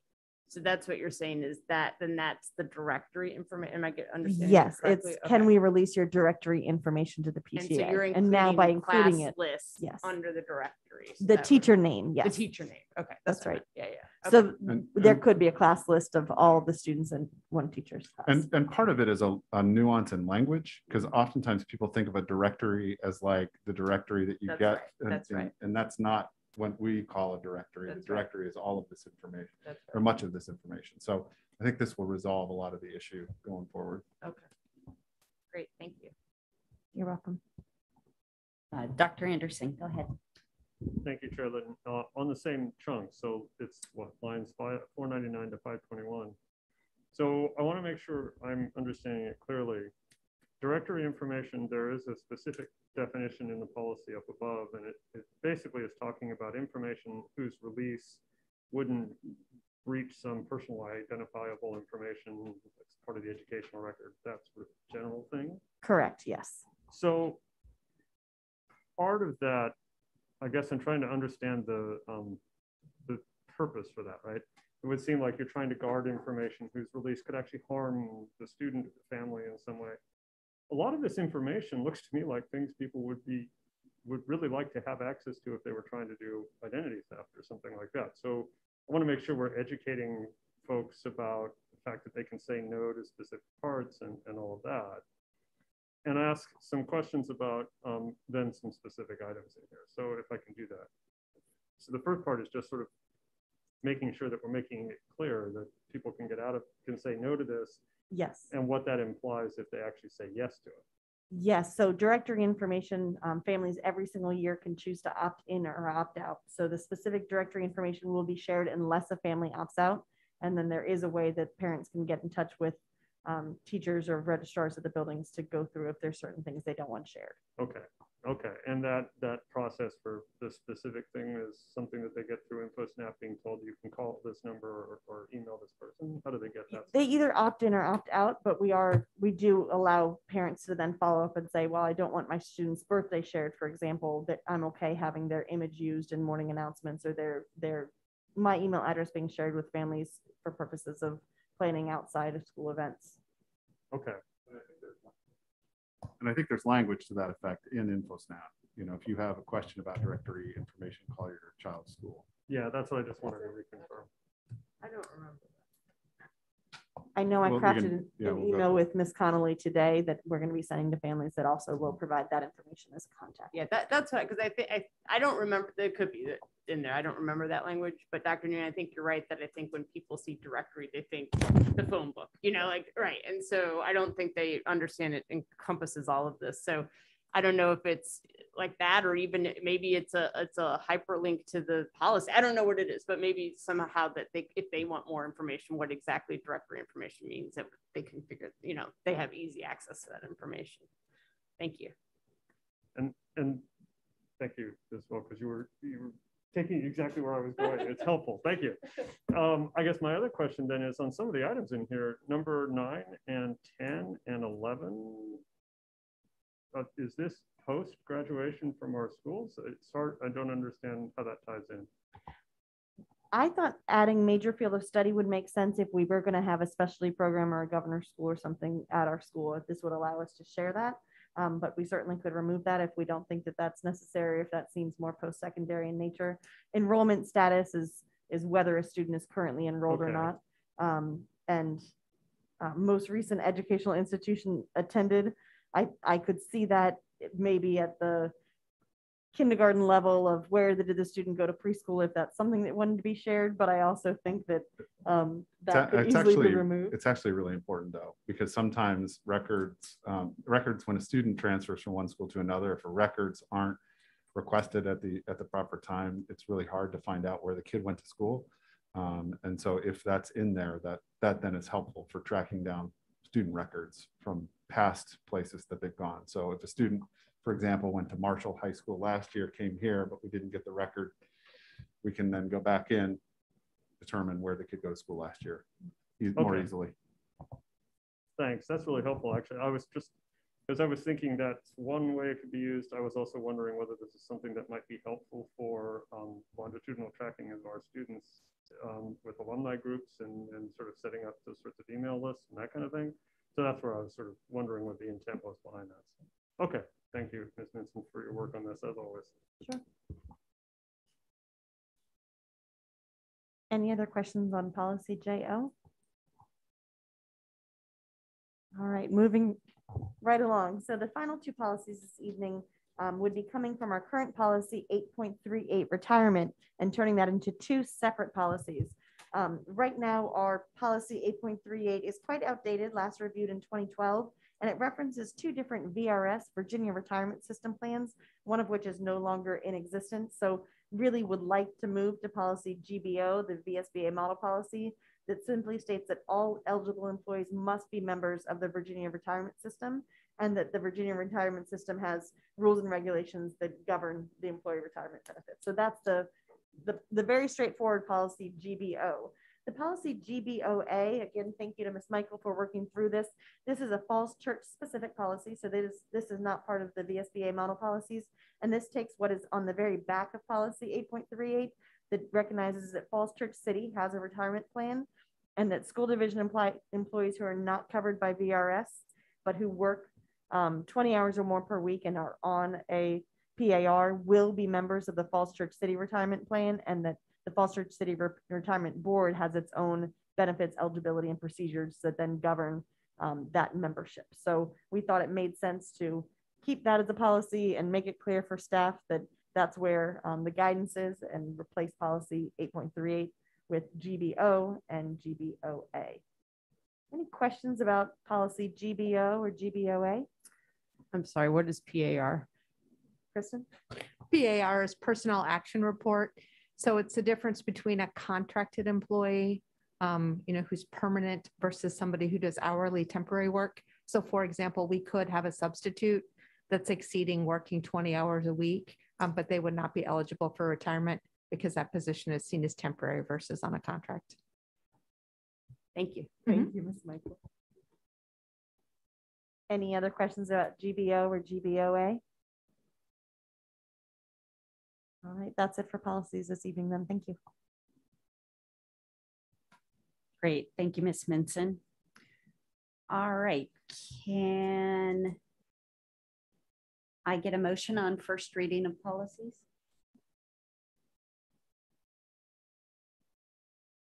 Vice Chair Downs.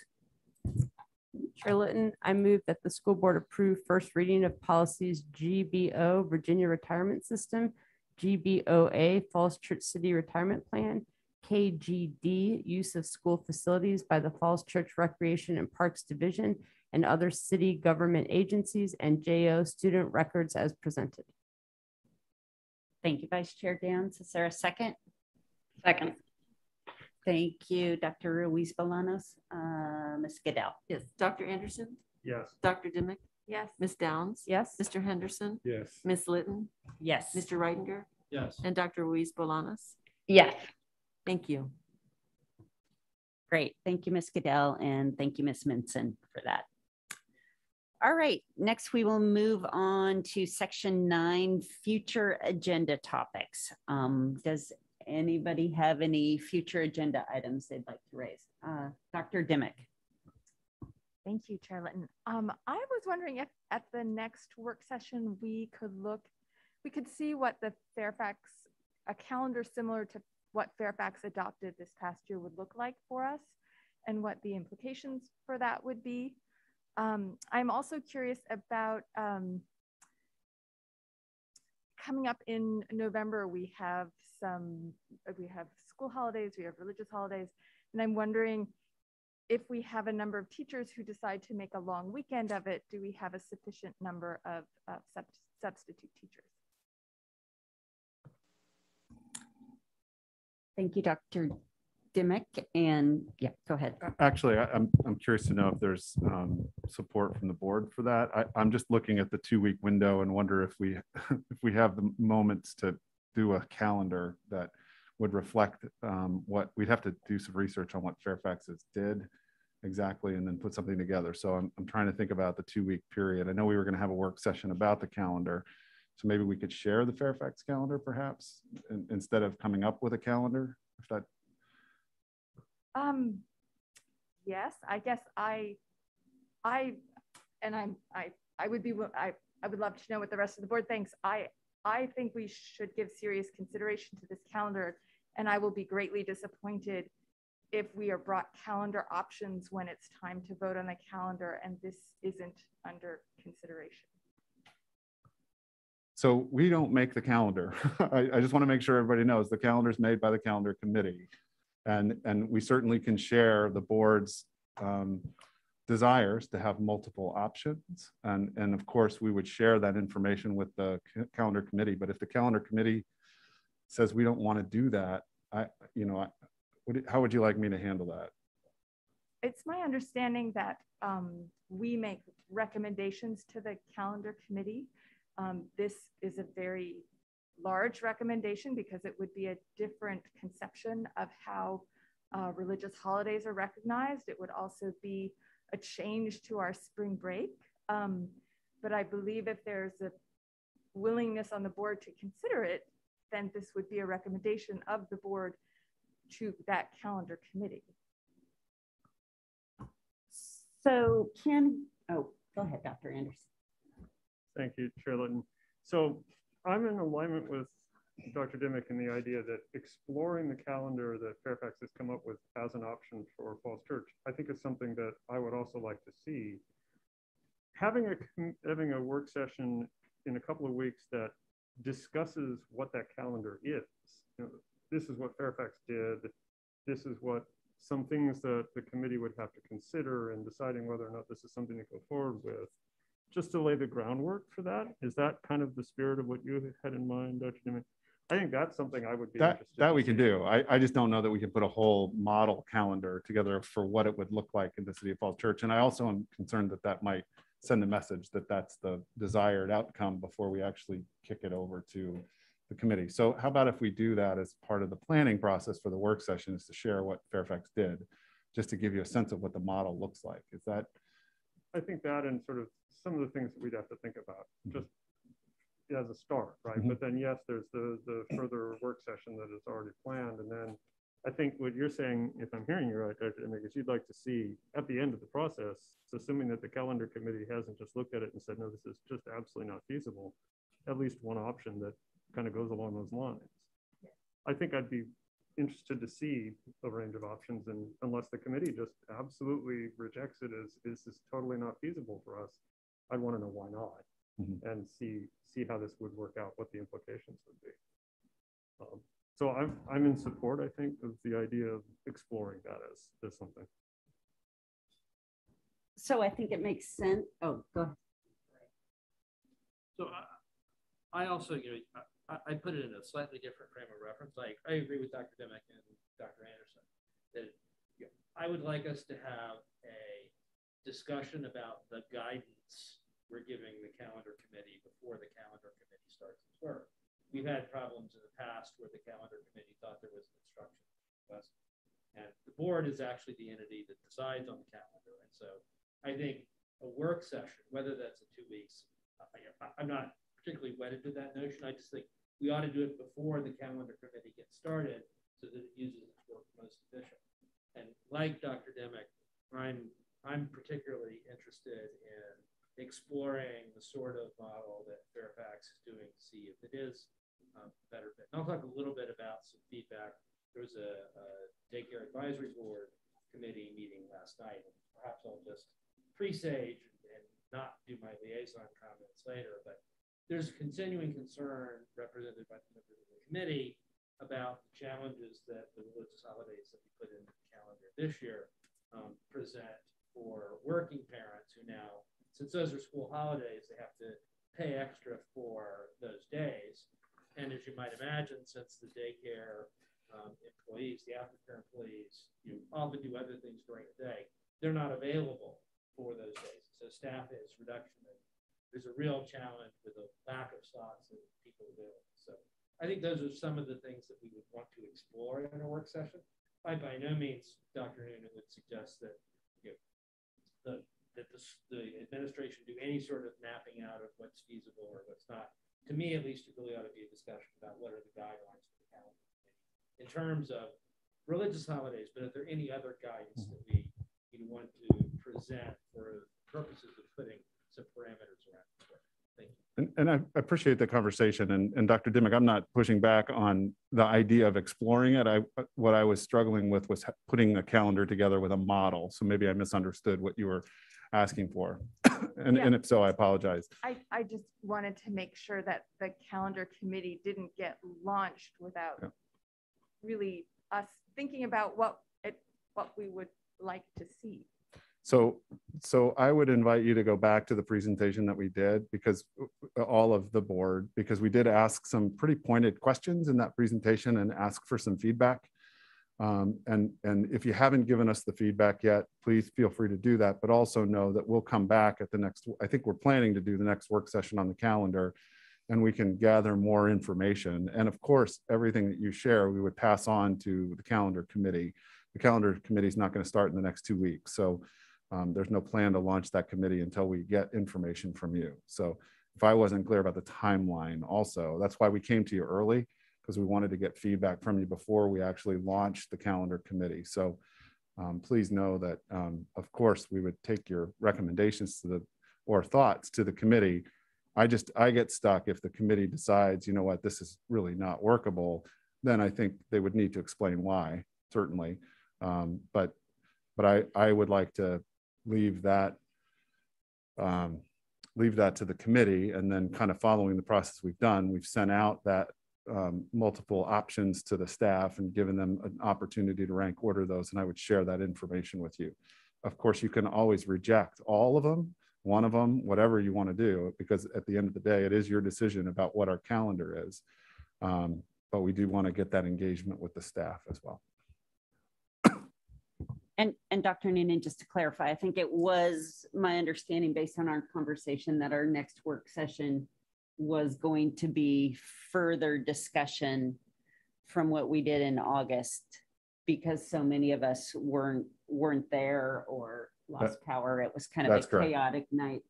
So, I mean, Dr. Dimick, I would think that the Fairfax County, that should be part of our discussion at the work session. Sure. Is that your understanding? Does that?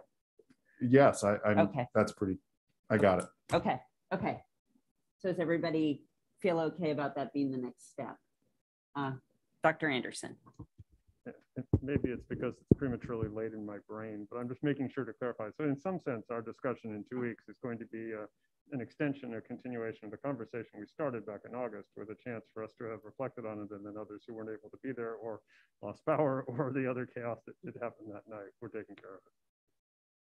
That's my understanding, and I think we're hearing that's what the board wants. That's the plan. That's been the plan. That's what I hear what you want. And we certainly will bring the Fairfax County calendar for you to look at and I would say not as an option, but as an opportunity to see the whys for what they did, perhaps. All right. Thank you for that, Dr. Dimick. Are there any other future agenda items that people would like to raise? Go ahead, Mr. Henderson. Yes, I would like for us to address the policy and the renaming of our schools, where we could not entertain the names of anyone that was at least 10 years past deceased. It seems to me that that's an antiquated, irrelevant rule that neither Fairfax County or the United States Navy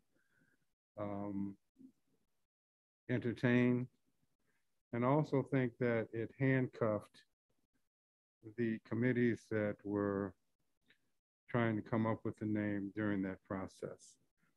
So I would like to see that policy rescinded.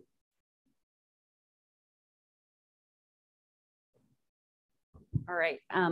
Thank you, Mr. Henderson. I know you have raised this before. I have consulted a number of the board members. We've talked about it, so maybe we can touch base after the meeting a bit more on this. I don't know that there was enough support to potentially move that forward, but we can talk a bit more individually with you and among the board about that issue. So that means that no one is interested in having a discussion about that, or is this something that is not important enough to talk about? In the discussion with the board members, the sense I got from board members was that they were not supportive of making a change at this time. Now, if it's something you want to bring forward, the board could, you know, if you bring it forward as a motion, then as a board, we need to consider that. But I just wanted to give you a heads up on what the conversation had been. You know, I really feel that when we voted on the renaming of the schools, it was my very first board meeting. And if I had more experience with the board at the time, I think that I would have been more deliberate in my comments and in my actions during that meeting. But I do feel that it's antiquated, unnecessary, and no one else follows it. So why are we adamant about keeping it? We can talk offline about this if you wish. But I'd just like to express my displeasure in the fact that no one is in agreement about this antiquated, unnecessary handcuffing of the namings. And we may not have to deal with it for years to come because we just went through that. But I disagree with the rule. And I think it is not something in line with what anybody else is doing. So I don't know why we're doing it. Finger. So I'm happy to respond to Mr. Henderson on substance. I don't disagree at all with you on whether the rule is antiquated or not. I mean, I think there's a good reason for it in the sense that sometimes things come to light, but it is certainly a rule that sort of, it has differential impact because people who've made an immediate effect recently are less likely to be considered to have a school name. And that's a worthy discussion to have. So I agree with you on that point. My personal opinion is it's not a discussion we need to have right now. And the reason I don't think we need to have it right now is we've just renamed 2 schools and there's no real prospect of building a new facility for anywhere for years in the future. So just because, you know, we've now started a new school year, and you know, this goes back to what Dr. Noonan said about trying to keep things as steady as possible. This feels to me like a discussion that we could have in a few months or next year or whatever. There's just no immediate need. And I think the more important things to focus on for the board right now are things of immediate effect. For example, the reopening of schools, or what's the calendar going to look like next year? So in the long term, Mr. Henderson, I would agree with you about having that discussion. I just don't think it's, I wouldn't put it as a priority matter for the board to include at this specific moment. So that's the reason for where I am. I can understand that, you know, but, you know, I may not be here when that discussion is had, and I feel strongly about it. So maybe before I drop off the board, we can talk about it.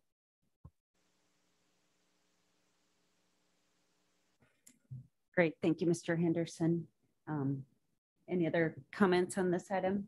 Go ahead, Ms. Downs. I'm sorry, not on this item, no, but okay. is it okay if I Yes, ask? go ahead. Dr. Noonan, I think we were going to have a presentation on test score data, and is that, when is that? Scheduled for October. October. Okay. Sorry, it's scheduled for October. Okay, all right. So the work session this month would be calendar, and then. Yeah, I think that was the bulk of it, and Okay. then next month. Yeah, the bulk of it. Yeah. Okay. Yeah, and I think sometimes it's you know, the public that asks us questions and trying to say, you know, we are getting to it. It's on our agenda. So I know that some people had asked about test scores, so that's coming up. Yeah, I think it's actually, I think it's inappropriate to do too much presentation on test scores right now because there's no context.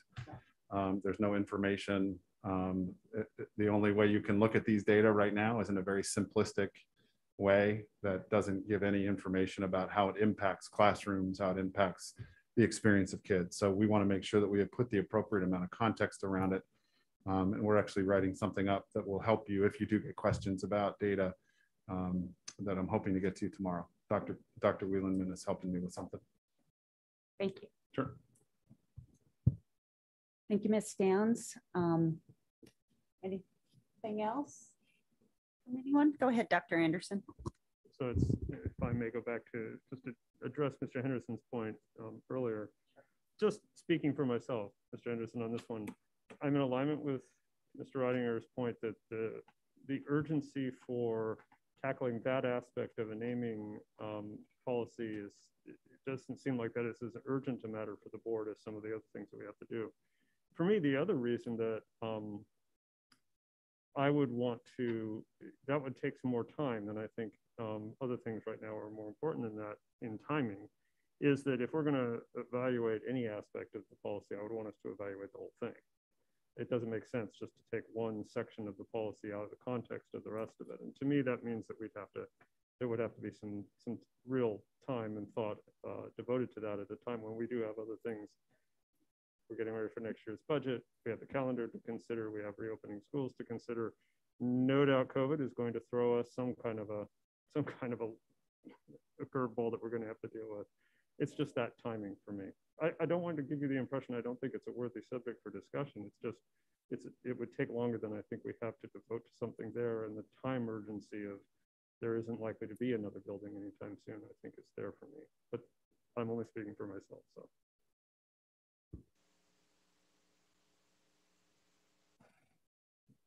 Thank you, Dr. Anderson. Is there anything else from anyone? All right, not seeing anything else on this item, we will move on to number 10, Superintendent's Report, and I'll turn it over to Dr. I think the bulk of the report was in the spotlight this morning. It's all running together earlier this evening with the opening of schools. But a couple of things I do want to mention. Just want to thank everybody for their support this last weekend for the Run for the Schools, and also thank the Ed Foundation. It was the 17th annual Run for the Schools, and they had a record-setting number of runners out there. There were 850 people. And it was a very impressive morning, and want to thank a couple of other folks that helped with that. The Meridian High School cross country and volleyball teams who brought great energy along the route, who were volunteers out there, and also helping with the kids in the play area so their parents could do the run. 5 students were I guess I shouldn't tell this, but there were 5 students that were involved in the mascots and guiding them through the process. And numerous FCCPS staff ran and volunteered. So thanks to our staff for doing that. Also want to give a shout out to the police department, the sheriff's office, and the city manager. Many of the fun runs in the region have been canceled due to lack of availability of police officers to help line the route. And we had more this year perhaps than we've had in the past. So the police and the sheriff and city manager were out there very helpful. And the funds that they raised the Ed Foundation raised will of course go to the super grants in our schools, teacher training grants, ESOL, and special education programs. And we want to thank again the Falls Church Ed Foundation. Something a little bit different tonight in the superintendent's report. I do want to let everyone know in the community that we do offer free menstrual supplies while available in our schools, and all schools will have those menstrual supplies and will be accessible to students and staff. And I want to thank Kristen Michael and Brian Fowler, who've been working with a Meridian High School student, Eva Williams. Some of you might know Eva, but Eva has been very involved in the process in selecting the supplies and the actual distribution method.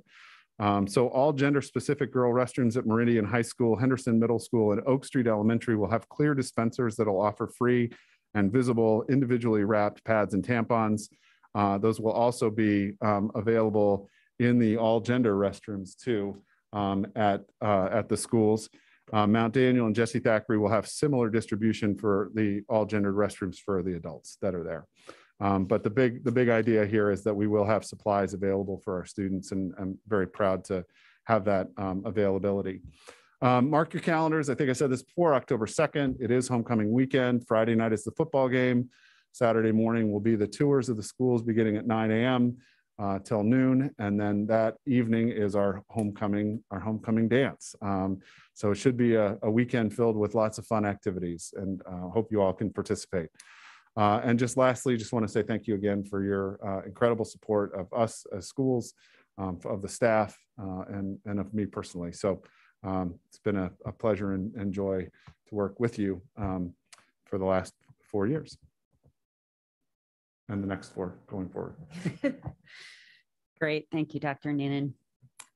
All right. Next, we will move on to board and student liaison comments. And actually, why don't we start with Ariana, if you have anything? Yes, I have a lot, I guess. Obviously, the school started this past few weeks, and I just want to thank the board and everyone who was involved in making that happen, because I think everyone in the schools were very excited to have a normal school year, semi-normal, back to school. And it's just been amazing to be around students once again in an in-person environment.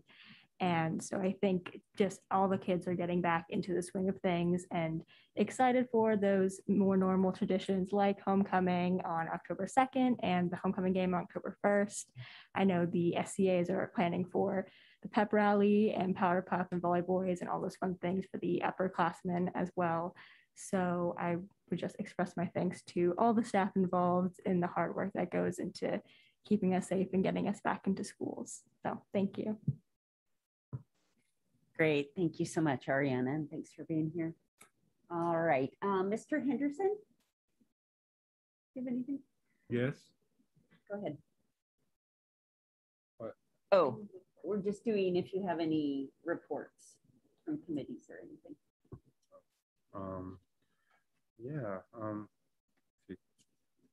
Well, nothing pertaining to Falls Church City Schools now. There is this Saturday a program at Justice Park across from the high school, where I will be speaking on the displacement of African Americans from that community through eminent domain.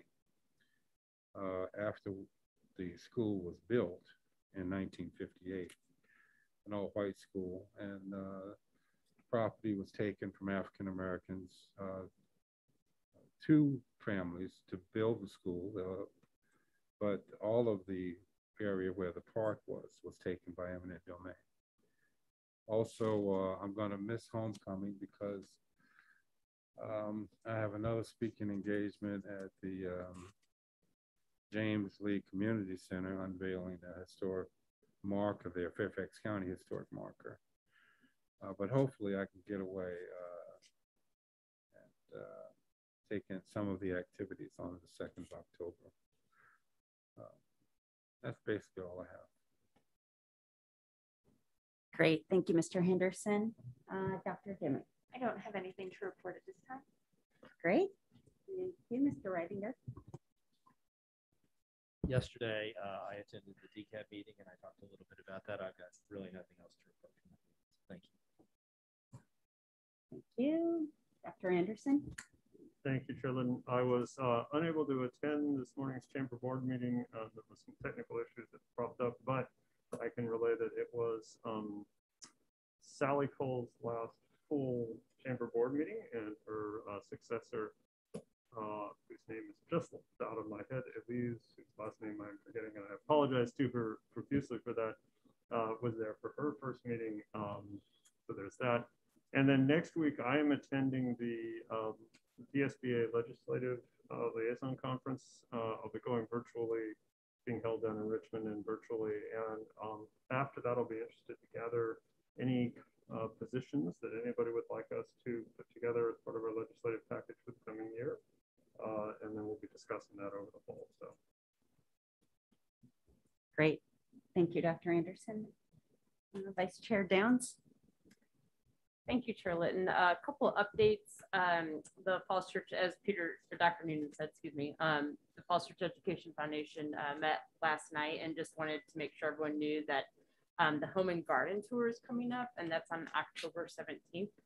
And community members you buy tickets and you go through, I think we have 5 houses on the tour, and all those proceeds go to the Education Foundation for teacher grants and support of our ESOL community. And then actually I sort of went out of order. Before that is September 29th is the Golf Scramble, and that's another fundraiser. And tickets are still on sale for that if you're a big golfer. So look that up on the Education Foundation website. The Parks and Rec board met last week, or actually a couple days ago. They were very complimentary of Ms. Michael and her staff.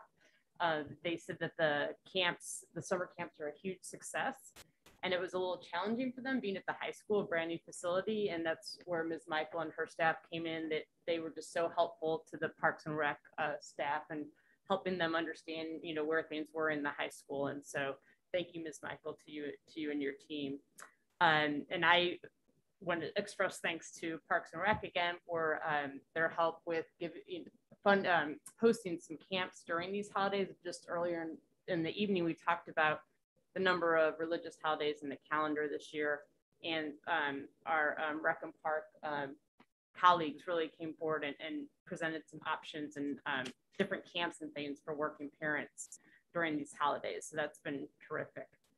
We also, during the meeting, talked about the Fellows property, which is the piece, for people who don't know, it's the piece of property across from Oak Street Elementary. And we sort of landed on 3 of the main areas, looking how to use that piece of land, looking at urban gardening and a place where children can learn about natural resources, and also doing some sort of like a natural play area. So that's still in the discussion phases, and I think they're going to try to do a town hall on that in the future. And then finally, our Meridian PTSA, they are looking to host all-night grad back in the new high school. So poor Meridian will never be the same after that. And so look for that. And also on September 30th, there's going to be a joint meeting with all of the PTAs, and I believe Dr. Noonan's going to be making a presentation at that. So mark September 30th on your calendars. That's it. Thank you. Great. Thank you, Vice Chair Downs. Dr. Ruiz Bolanos. Thank you, Chair Litton. So from the FCE PTA meeting, they have just newly elected Mike Sakata as the president-elect for the next year. They are redoing their website. There's also a bunch of new gear, spirit gear on that everyone is able to purchase that they have invested in. And there are volunteer opportunities for parents if they want to sign up for committees or recess and lunch for helping out on Oak Street. And tonight was the info fair. They also had an ice truck, and they had a room parents meeting. And as Vice Chair Downs mentioned, there's a joint PTA meeting on September 30th, and they will be also crafting some Zoom videos with the school board candidates with some questions and answers. And so look for that to come. The Choral Boosters, they are hosting, or Meridian is hosting, multi-school choir events. Their first event is a Big Sing, and there'll be local high and middle school choirs coming together. And the Choral Boosters will be supporting with personnel and snacks, and that is September 25th. They are also constructing a scholarship program to be awarded in 2022 to a 2022 graduate. They're also having voice lessons return in person, and that will be vaccinated and masked singers and instructors. And then their first fundraiser is next week, September 23rd. It's at Tropical Smoothie Cafe. Please go there and mention the Choral Boosters so we can help fundraise. And then for the athletic boosters, as Vice Chair Downs mentioned as well, there's a Little City Scramble golf tournament, and there are still tickets, and that goes to benefit the Falls Church Education Foundation and the Bill Rose Athlete Assistance Fund as well. So thank you. Can I add one thing? Oh, sure. Go ahead, Mr. Henderson. Okay. I just want to give a shout out to the ribbon cutting and the opening of our fabulous new Mary Rowley Styles Library. It is much more open and welcoming They have meeting rooms there, which can accommodate a lot more people. And my favorite, the local history room, is much expanded and has staffed hours. And so I'm very excited about the new library facility here in Falls Church City. Mr. Henderson, is there a birthday coming up on Friday we might want to know about? Next Friday, the 23rd, is my birthday. Yes. Oh, I was thinking about your grandmother this Friday. Oh, this Friday is my well, actually Saturday. But Mary Ellen Henderson's birthday is coming up on Friday, and there'll be a big celebration at Mary Ellen. I was trying to give it to you, man. I'll be there with bells on, and I'll participate. I'll have to talk to Mr. Carey, is helping to facilitate that during lunch hours, 11 to 1. Great. We love to celebrate that birthday. So I just want to say thanks to all the board members. I know there's been a lot going on as we get into the swing of things. Thanks for folks for coming out to convocation, people who did school tours on the first day, people who came out for run for the schools. And I know committee meetings are heating back up. So just thanks to everybody for continuing to do all of those things. They're greatly appreciated. And just once again, a shout out to our staff and our teachers for a great start to school. We really are appreciative of that. All right. Oh, go ahead. I have one go back after Dr. Anderson. Okay. Sorry. Chair Litton, may I have a quick go back on my report? You sure may. Go ahead. I have reminded myself of the new executive director's name is Elise Bankston, and she is on board, and succeeding Sally Colbert. Sally is remaining through the end of the month to help with the transition. So my apologies to Ms. Bankston for having her name escape my brain. No worries. Great. Thank you for that, Dr. Anderson. And go ahead, Dr. My quick go back was I wasn't sure if the school board or the community knew, but we have entered into a lease agreement with Levine Music School for the temporary trailer over at Oak Street. So in addition to sort of the comments that were being made earlier around the chorus, I just wanted to let you know that we've gotten into a partnership with Levine School, and they will be offering for-profit music lessons and the like over in that space. So we're really excited to lease out to them a space that we weren't going to use anymore now that the library's moved out.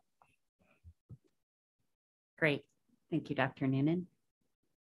All right. Thank you to everybody for all of that. Next on our agenda, we have approval of minutes. Could I get a motion to approve the minutes? Can I say something before? Sure, go ahead. Okay. I'm looking at these minutes, and of course I was not there, but I can't tell anything that took place from these minutes. Is there another version or something, or is there something else that I can see? Because the only thing I see, I don't see anything. I don't see any information at all in these minutes.